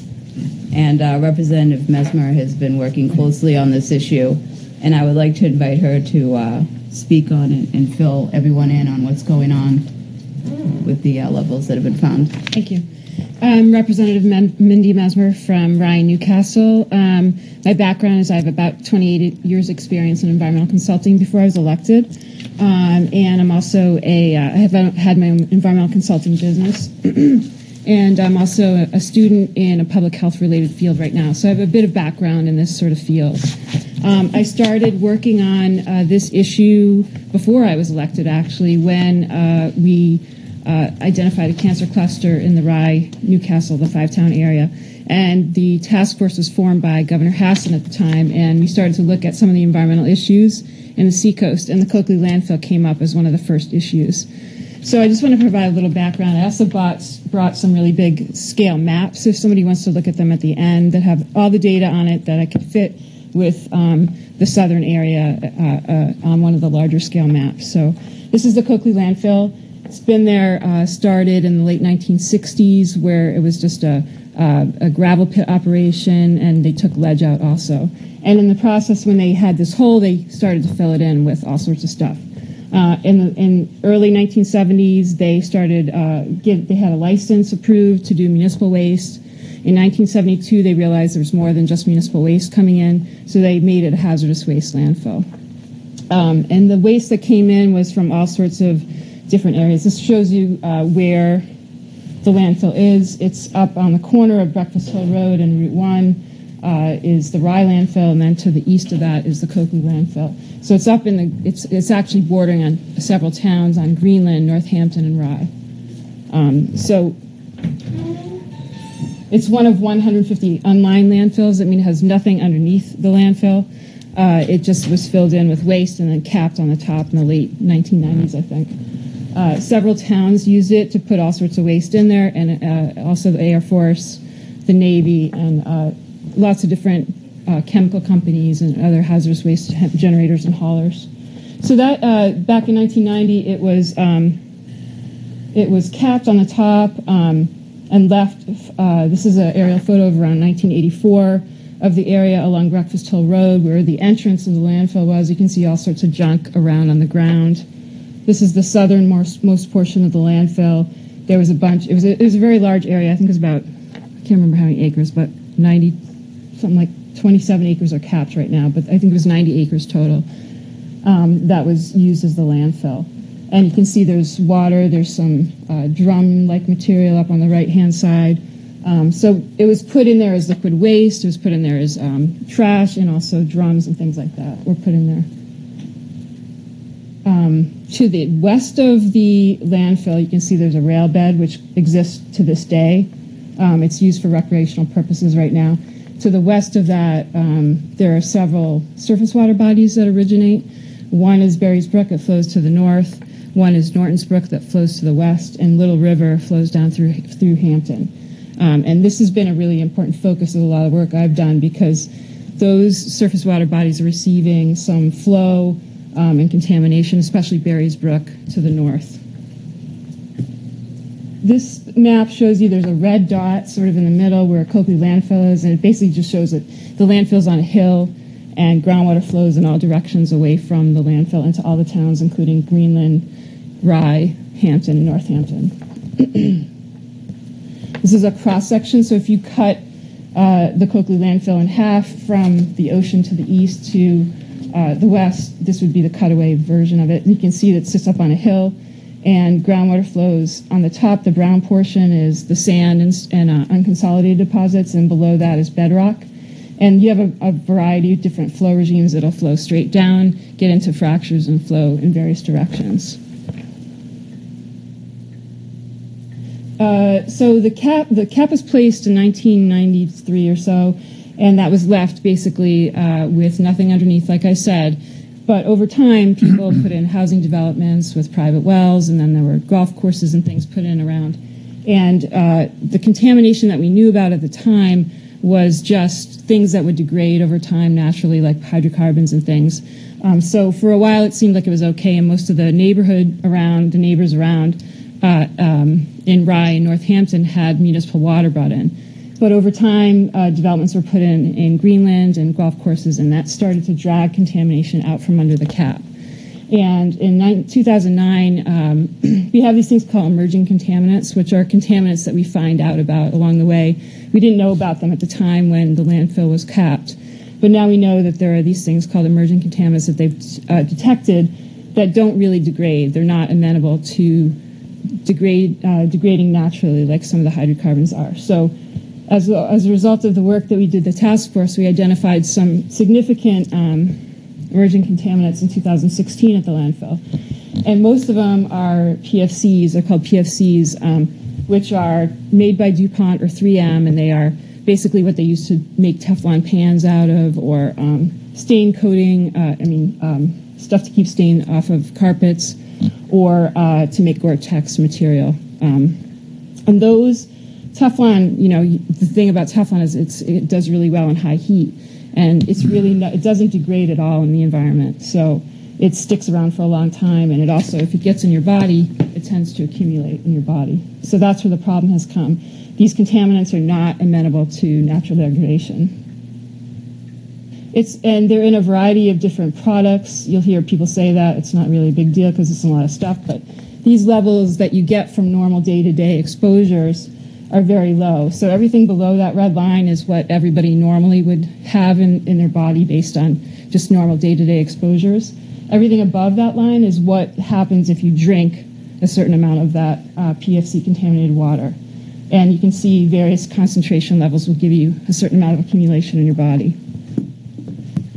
And now to the point where many children have PFOA in their body. About 19 out of every 20 children have these chemicals in their body now.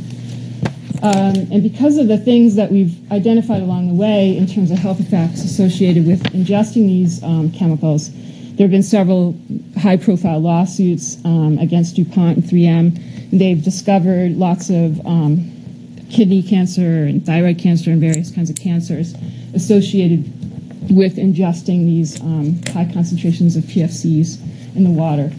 And as we've learned over time, the concentrations that were allowable by EPA in various states have come down. So the concentration is on the left, and over time to the right, to the current day on the lower right-hand side, you can see how most states have come down a lot in what they consider to be acceptable, including the EPA, when they started at much higher levels.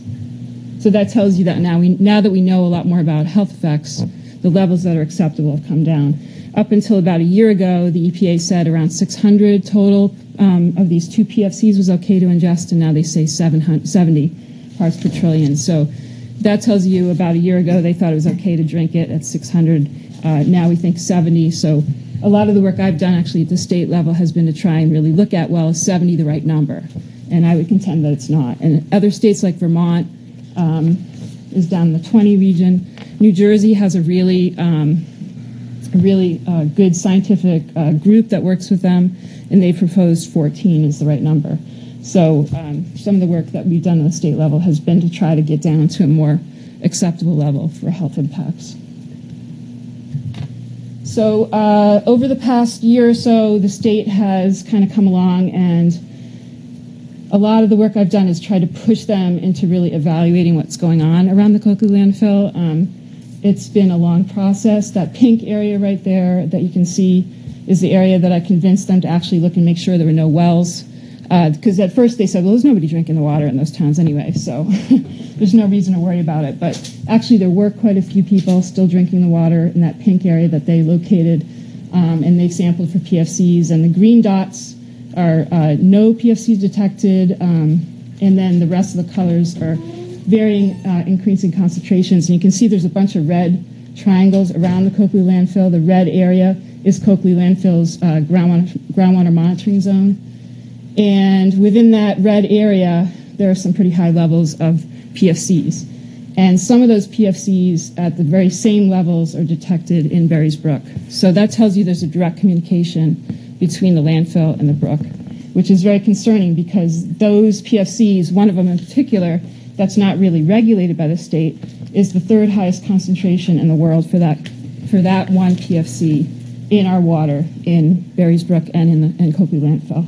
So those concentrations are likely to migrate away from the landfill in all directions. So with the golf course pumping a lot of water in the upper left-hand side, there's a lot of irrigation systems that people have installed in their residential areas, and those really draw a lot of water. So we're seeing some more elevated concentrations of yellow dots in those areas. You'll also note some yellow dots up to the northeast, some to the southwest, some out to the east where the Rye District water wells are. So it is really spreading away from the landfill, and that's a concern of ours. Just another close-up. Show you the southern part. And so here's a close-up of the Hampton area to the south, and I started talking about Hampton's low levels.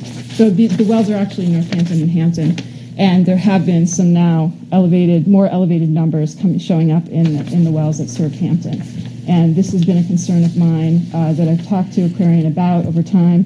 If you can see, there's about 2 years worth of data on there, and for 2 years, 2014 and 15, there were no PFCs detected, and in 2016, we started to see some in most of the wells. And they're in the 5 to 12 sort of range, but the problem is that they're increasing, so that's a concern of mine. It tells you that it's migrating to the south into that area. So just to give you a little update, so 3 bills of mine have dealt with these issues. 431 is a Drinking Water Commission, which you may have already received a letter. They're going to be looking for an appointment from Hampton to that Seacoast Drinking Water Commission, and made sure there was a seat for Hampton on that board because it's important for all of us to work together on the Seacoast to make sure we protect our water resources. And then a Cancer Cluster Commission is going to be more formed from the task force. And then I have another bill that is going to look at ways to make the DHHS more closely monitor cancer clusters and environmental issues before they actually become big problems. So those are the 3 bills that I had go through this year. They're signed into law now. The governor signed them. I think that's about it for this that I was going to talk about. I've also submitted a letter on your behalf for the well MW22 issue with Aquarian. I had some concerns about the work that they had planned, the way they planned to do it, and what they were planning to do.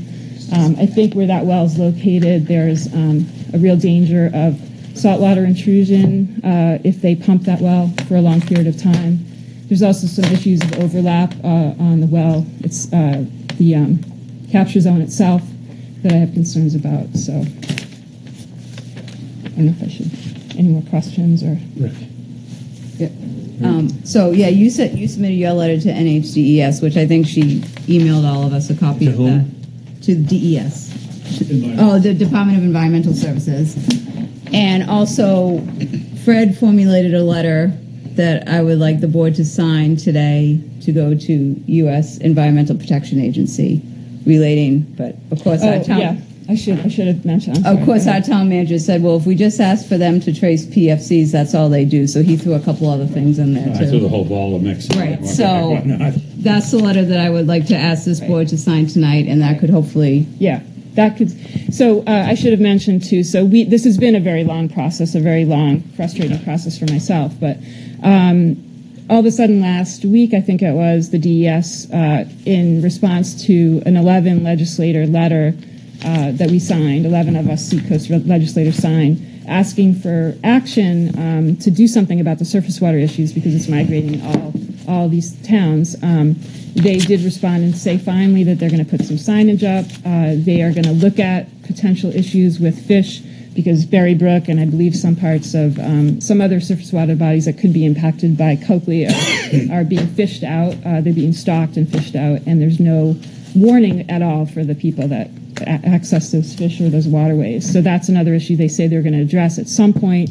And then the bigger issue, they finally said that they're going to address the remedial a solution to stop the flow into the berries, into the brooks. So that's a big step. There's no schedule, however, so we have a meeting this week. I've asked Representative Bean to attend at the state, and we're going to find out when they plan to actually do this stuff. So, but I'm happy that they've finally agreed to do that. So, Regina, we don't need a motion or anything. All we need to do is consent that we're going to sign that letter. Do we need to make a motion to sign that letter? In a pile somewhere. It's already over there? Yeah, I think so. Okay, cool. And I have a couple other requests from the board. I would like to, since Representative Metzmer is an expert in the environmental field, I would like to ask permission if we forward Tom Ballestero's most recent comments, if we could give her a copy of that, because I've read her comments and I've also read his. And Mr. Chairman, just because you're into the situational awareness, could you explain who Mr. Ballestero is? For the public? He is. Oh, I'm sorry. Thank you. He is the expert that we've hired from UNH to look at the implementation of Well 22. So I would like to pull the expert's information in and combine that with our representative's information, and hopefully, if she looked at it, I'm sure it would help her out and perhaps help him out, and they could maybe communicate in the future, if the board's okay with that. I think the board is fine with that. I think the board is, I would say, speaking for the board, that the board's fine with anything we can do to help with this. I think what the state reps are doing and stuff is a great job and a great service to the community. And I think as much as we can, keep on top of this water issue, because, I mean, this is an issue that's crucial to everybody's health. And we have to stay on top And I think it would actually help our purpose and the larger goal of trying to have this addressed correctly. To, if we could have that knowledge too, because part of the problem has been very segregated knowledge about certain topics, and so I think not anybody's fault, but the DES has certain knowledge that we don't always have access to. So I think if we can all work together. If you have an expert and you wouldn't mind me, seeing also, this work would be very helpful. Our town manager had emailed Carl McMorrin, our operations manager at Aquarian, about this concern, and I have forwarded the response from Carl to Cindy, and she doesn't necessarily in 100% agreement with that. So I think that having her, up to date on our issues would definitely help us stay proactive on this. And I would also want to ask the board to appoint me as the Seacoast Drinking Water Commissioner appointee from the town of Hampton. So moved. Second. All in favor? Volunteers. Absolutely. And Mike Edgar, I've talked to him today. He will Representative serve as Cushing, you my can't vote substitute. here. I know you're trying over there, but all right. I'm really glad that the board's doing this, and I have to say it's really important to have somebody who understands the science and all this. And I think having a hydrogeologist in the legislature is like hitting the lottery in some ways, because the fact that the DES finally acknowledged that it's leaking and we have to clean it up because we didn't do it right 20 years ago. Yeah. I mean, that's a lot of people worked on it, but it really is Representative Messmer who forced the issue. All landfills leak. Whether they have a liner underneath them or not, they leak. How many test wells are out in various areas surrounding the landfill and moving away? How many rows of test wells have they? In this area, in this particular area, or in no, general? for this well, what distance out? Half a mile or Test three-quarters, wells, there whatever. aren't too many, actually. Well, then they don't know what they're talking about. Exactly. And that's Okay. been my point. They have PFCs already in some of the aquarium wells, so that's migrating. Yeah. Okay, where's the plume? Where's the plume end? Where's it moving to? Exactly. That's a very critical. I closed one of these landfills in New Hampshire, so I know what you're talking about. It's very, very dangerous stuff. Yeah. Now, the only way to fix that, and there's only one way, is to dig the whole landfill up and move it and seal it. You could do some, they're talking about a combination, or they had talked about in the past. I'm not sure what they're planning right now, but in the past they talked about an interceptor trench with wells that form a barrier of pumping. That's fine as long as it doesn't get to bedrock. Exactly. Well, and then we have to be combined with bedrock wells. It has gotten in the bedrock for sure. Then it's too late. Yeah. The only way to stop It was in the bedrock in the additional 60s. material from migrating in there is the same thing we did in New London. We had to dig up the entire landfill and move it into a sealed vessel. You're right. There's just no other way to do that. Otherwise, the entire landfill is going to leach into the groundwater. If you look, so the red triangles extend to the very rightmost part of the landfill. Those are the highest concentrations. You can see the 3 yellow wells there on the right. Those are the Rye Water District wells. A year ago, I went and spoke to the DS and said, that's a problem. It's coming into Rye. And they still haven't done anything. So your answer to your question is there's no wells to the right. 8,400 feet of the well now? Yeah. Okay, so, any time at all, and of course... If it gets in a fracture, it goes way faster. Oh, yes, there's no question about getting into bedrock and into a fracture. There's no question about that. Aquarium's planning on pumping at 1,350,000 gallons out of their well 22 for a week. Yeah. I have no idea what the flow ratios are coming out of those cracks in the bedrock. Absolutely. But they could drag this whole landfill right into well 22 and contaminate every other well They in the could, region. yeah, certainly exacerbate the situation. Yeah. One of the comments they made in Carl's response was that, it's everywhere, it's ubiquitous. And I made a point of saying this thing about it's in a lot of products. But if you look at this map, you can see all the green dots. It's not everywhere. It's in particular areas where there are fractures that hit. Those are mostly bedrock wells, the circles, but it's not everywhere. So it's not. It's you have to follow the science and figure out where it's going, where it is. So is there anything else that we want, any other action we want to take right now? I mean, we've taken the action. So the letter that Fred's put together that I wanted each member of the board to sign is, sort of explain this whole situation to the Environmental Protection Agency. And I mean, at least Aquarium should be testing this. Yeah. I mean, how can if it's flowing, it's not going to get better. Yeah. I don't care that it's only 12 right now. I mean, the landfill's still leaking, and we still got wells right there. Yeah. So. Okay, so we've done the letter. We've pointed you to the commission. And there's Tom's All right. comments. Thank you. Anybody else want to comment? Comments. Yes, go ahead. Yeah. Well, first of all, I want to say it's an honor to meet you. I've heard about you from a lot of different people, including people on both sides. Nancy Stiles had so many nice things to say about you. And Thank you. Tom Sherman and Carol Shea Porter. And it's refreshing to know that there's someone with your ability up there to do this. And, I cannot think of another. In Hampton, we have our own issues, as you just heard, but everybody's talking about this. Everyone that has children, old people, and everybody knows who you are. So it's amazing that you've been able to make so much of an impression. And I'm very happy that you're there to do it. I would like to ask, and maybe I missed it, what happens if you wash with the water? You know, your body or your clothes? We don't think that's an issue right now.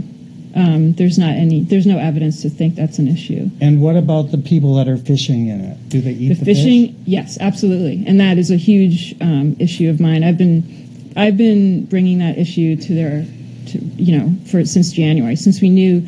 So I wasn't getting the regulators to help with characterize what's going on, and they still haven't fully characterized what's going on in the surface water bodies. I went to Conservation Law Foundation. They sampled for us with private money that was donated by people. And then the state looked, and first they said it wasn't really true, and they went and resampled.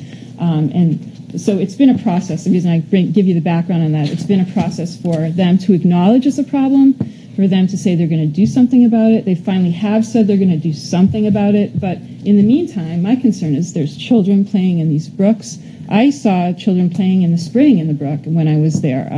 So that's a huge issue, and not even knowing that there's a risk. And then the fish that have been stocked, there's 5,000 fish that are stocked in Berries Brook alone, that there's no warning whatsoever to the people that are fishing those fish out, and I'm told they fish out 5,000 a year. I'm not sure if they know that for sure, but this is a big issue. I mean, people are eating this fish. We don't think it's safe. I don't think it's safe with those numbers. There are other states like Michigan that if there was 12 parts per trillion of one of the PFCs, PFOS, in that water, they would tell you not to fish and not to eat the fish.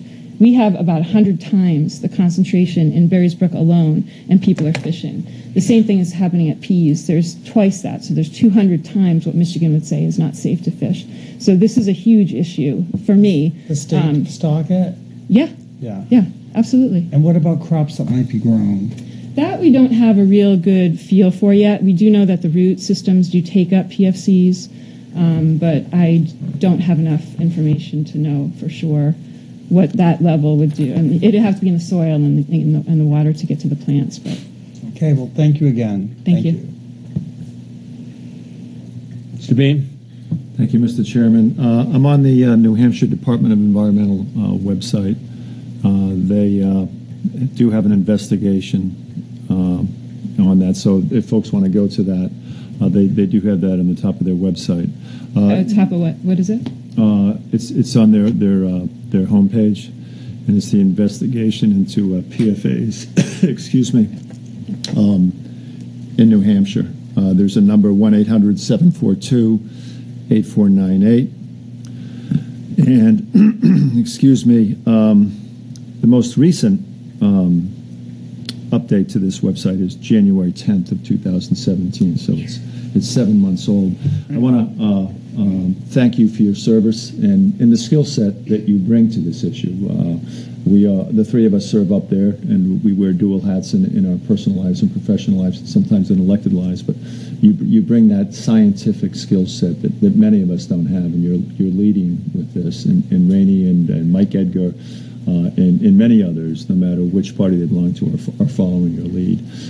You're quoted here tonight, Representative Mester, is saying from the Department of Environmental Services on these very, very alarming phenomena in terms of children fishing with these carcinogenic substances at threat. We've heard Mr. Welch talk about $1 million drawdown, and you've said that you weren't getting any help from DES. I believe, as perhaps you do and Mr. Cushing does, Representative Cushing, that your legislative success stands on its own merit, but your responsibilities as a legislator transition and transcend into the operational responsibilities. And I'd like you to discuss how receptive or not receptive or responsive the state agency under the director of Department of Environmental Services been to your efforts. That's an interesting. Well, they have been difficult to bring along, to be honest. It has been a frustrating process. Instead of I look at things in terms of the science and what the data tells me. And as I answered your question about the plant, I don't have the information about the plant, so I wouldn't say that I know anything more than I know. But when things point to answers that I think need to be investigated, or that I have a good hunch on science, I say it. And I was frustrated all the time about the fact that science could be pointing right at the answer, and not the answer isn't followed by the state. So that's been a very frustrating process. When the brook samples were taken, they said there has to be a different source. What? There's no car wash there. There's no Teflon pans. We even had a joke. Somebody from Conservation Law Foundation said that. So I don't know why. I don't know what the resistance is. I don't understand it. I mentioned that I was looking at trying to lower the standards for PFCs for exposure in our state. Other states have done it. It was a very frustrating process. The DES just attacked my bills all the way. And thwarted the efforts, basically. So that, when you see people acting against what you believe is to protect the public health and to protect our children, when we know there's a cancer cluster in our area, that's very upsetting to see that your regulators are not really enforcing those same values in the work that they're doing. So I don't really understand a lot of what they did or what they're doing. I sit there in some of the task force meetings, which maybe you'll be part of the commission, I hope, Representative Beam, but and I see things said that are incorrect, and I counter every single one of them, and I shake my head now. I don't understand it. So I'm frustrated by that. I'm happy that finally we have that letter that said that they're going to do these 3 things that I feel are really, really important, but it's been a frustrating process. And I know Representative Cushing has your back and is also on point up there, and with his influence up there and other legislators, it's got wild support for your very, very important work. I wanted to speak back here at this level, Mr. Chairman, if I may, for a second. And we've talked about what we call our water person, if you will, but Selectman Barnes being appointed to the committee, which are the commission, which we just did tonight, and her interest precedes this coming up on the horizon here, and she does great work, as does Mr. Welch. But I'm interested in the town of Hampton because of our reliance on this very, very near threat that Representative Messner provide information flow through her emails to DES, and we have a heightened sense of awareness of her communications with DES and those to the director and to subordinates of the director, including other legislators. I think that should extend to you, Mr. Chairman, and to the board, to the town website. I think that Mr. Welch and Attorney Gerald and the Public Works Director, along with Aquarian, should be involved in a systemic executive level information base, and that this be put up on a higher burner, if you will, for the town. And I think that there should be a concurrence amongst the board for that we actually do that. The information request for Aquarian and their response, and I've seen their response, and I think that needs to be driven harder. A more scientific approach when you talk about the $1 million drawdown in this. You take water out of the ground, there's a vacuum, and then these flow. That's just the layman's term, but I would suggest, Mr. Chairman, again concurrence, and I think the board would, and Representative Messner and Cushing would, that Aquarian be held to a higher standard of information and a more scientific data flow to the town of Hampton. And I'm not satisfied with the response. I'm not satisfied with the state response. Representative Messner has encountered some of the same difficulties we have on our relationship with the state, and we've seen this, Mr. Welch, with the Public Utilities Commission, where we weren't even allowed to speak in Concord. And this does not speak to all of the good people that work for state government, but you will find that these are some of these people that are running these departments. They're unanswerable, and they shut down communication, and you and I have experienced that. As a matter of fact, the gentleman that did it to us, the PUC, was just appointed as the head of the environmental department. So, where we went up to speak and take the time out of our busy days, and this was as a selectman, and we were prohibited from speaking. And the common courtesy would be, if you were a selectman or a representative, you're allowed to speak in a civil manner, and we were denied that. And this is a pandemic phenomena up there, and it transcends both some of these other agencies with state agencies, a representative saying that. After you, I want to talk. Yeah, and nothing could be more alarming when we have this scientist talking about these threats where she is not getting the information. So we've talked about increasing the information flow, empowering the town attorney to make liaison with Aquarian, integrating with Representative Messner. And I'm happy to attend as you request me to on behalf of the delegation, and just let me know. And thank you, Mr. Chairman. Thank you, Representative Messner. Thank you. Okay, Regina, you got something? Yeah, just because of, I want to sort of say it right now, I was going to bring it up anyone to new business. I formulated a letter late last week to all state elected officials. Now, there's a reason why I sent it only to elected officials, because we don't get responses from commissioners, directors, regulators, whoever the case may be. We don't get response.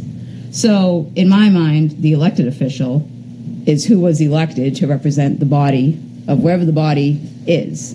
Okay, so I addressed it to Governor Sununu and to our state senator, and I CC'd a bunch of other people.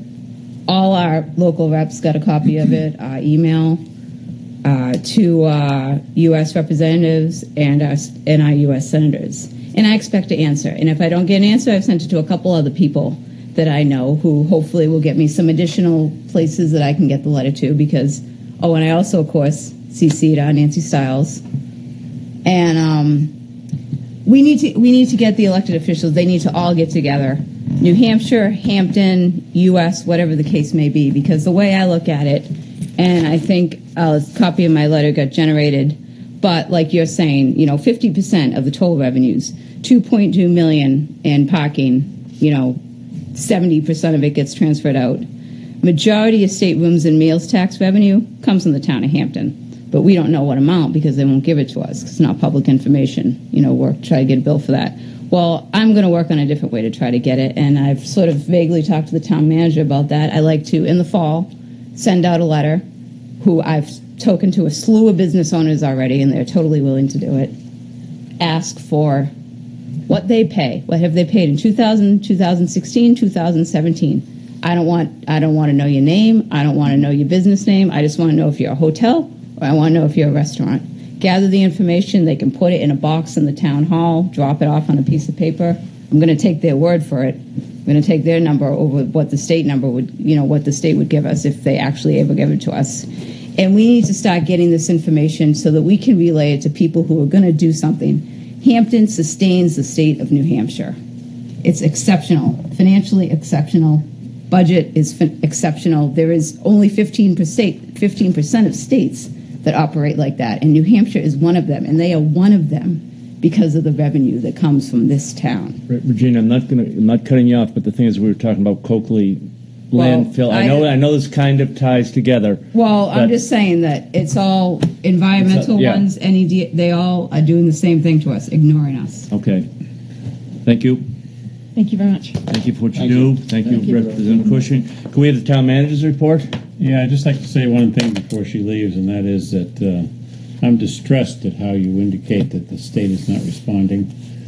I tackled one of these landfills in New Hampshire in the 1980s. They gave us exactly the same response. Basically, it's our problem. They don't want to know about it. They know nothing. They can't give us any help or any information. And then all of a sudden, they lower the boom. Just out of the blue, no reason, nothing. Okay, we actually went to the legislature and cut their appropriation off for the following biennium because the chairman of the House Ways and Means and Appropriations Committee happened to be our representative. Oh. And it took that person coming to the table to threaten not to process their bill for their next 2 years of appropriation to get them to do something. Mm-hmm. They had all the information, they knew all the answers, but they wouldn't share it because it's confidential. It's a secret. You have to break that chain that they're holding on to because they don't want to tell you. Right. I don't know why, but they don't want to. Yeah. Thank you. Thank you. Town manager's report. Mr. Chairman, members of the board. Thank you, Randy. Water main construction on Lafayette Road is progressing forward. The new water main has been installed. It has been flooded and sanitized and tested in part. They're about to finish the testing at the best of my knowledge. Once the sanitation results have been approved, the Aquarian will commence changing the building services over to the new water main. The total project is slated for completion before Labor Day, so people are going to have some more evening noise and so on and so forth as they cut up the remainder of Lafayette Road. Lakeside Road Railroad abutment removal is progressing forward, and at least 25%, actually more now, of the stone abutments have been removed. Reconstruction of the drainage and the roadway will commence following the completion of the abutment removals. A number of railroad abutment stones have been placed aside in order to replace the Ice Pond Dam, which is town-owned in the future, subject to appropriate approvals from various agencies. The 2017 paving bids have been opened. They were opened last Thursday. Following analysis and the approval process, paving schedules will be developed for the late summer and fall for our paving work. That's it, Mr. Chairman. We're good. Try to keep Question? it brief. Nothing? Rusty? All set, thank you. Mr. Bean? No, sir. Thank you, Mr. Chairman. Mr. Griffin? Okay, and under new business, we didn't finish amendment to purchasing policy. What's that? Sir. I thought we were all finished with the purchasing policy. No, we had an amendment to it so that you could do waivers. Remember, there was no waiver provision in the policy? Yeah. And it was in the documents you just signed over there. Yeah. So this gives the board unquestioned authority to waiver if it's in the best interest of the town. Right. And okay. A motion? Accept the amendment? Motion to accept the amendment. All in favor? Do we have a second? Yeah, I second. Okay, yep. Yep. Okay. Closing comments. Motion to adjourn at 21:52. Second? Second. Regina, all in favor? Unanimous. Thank you very much. Well done, people. It was a long evening.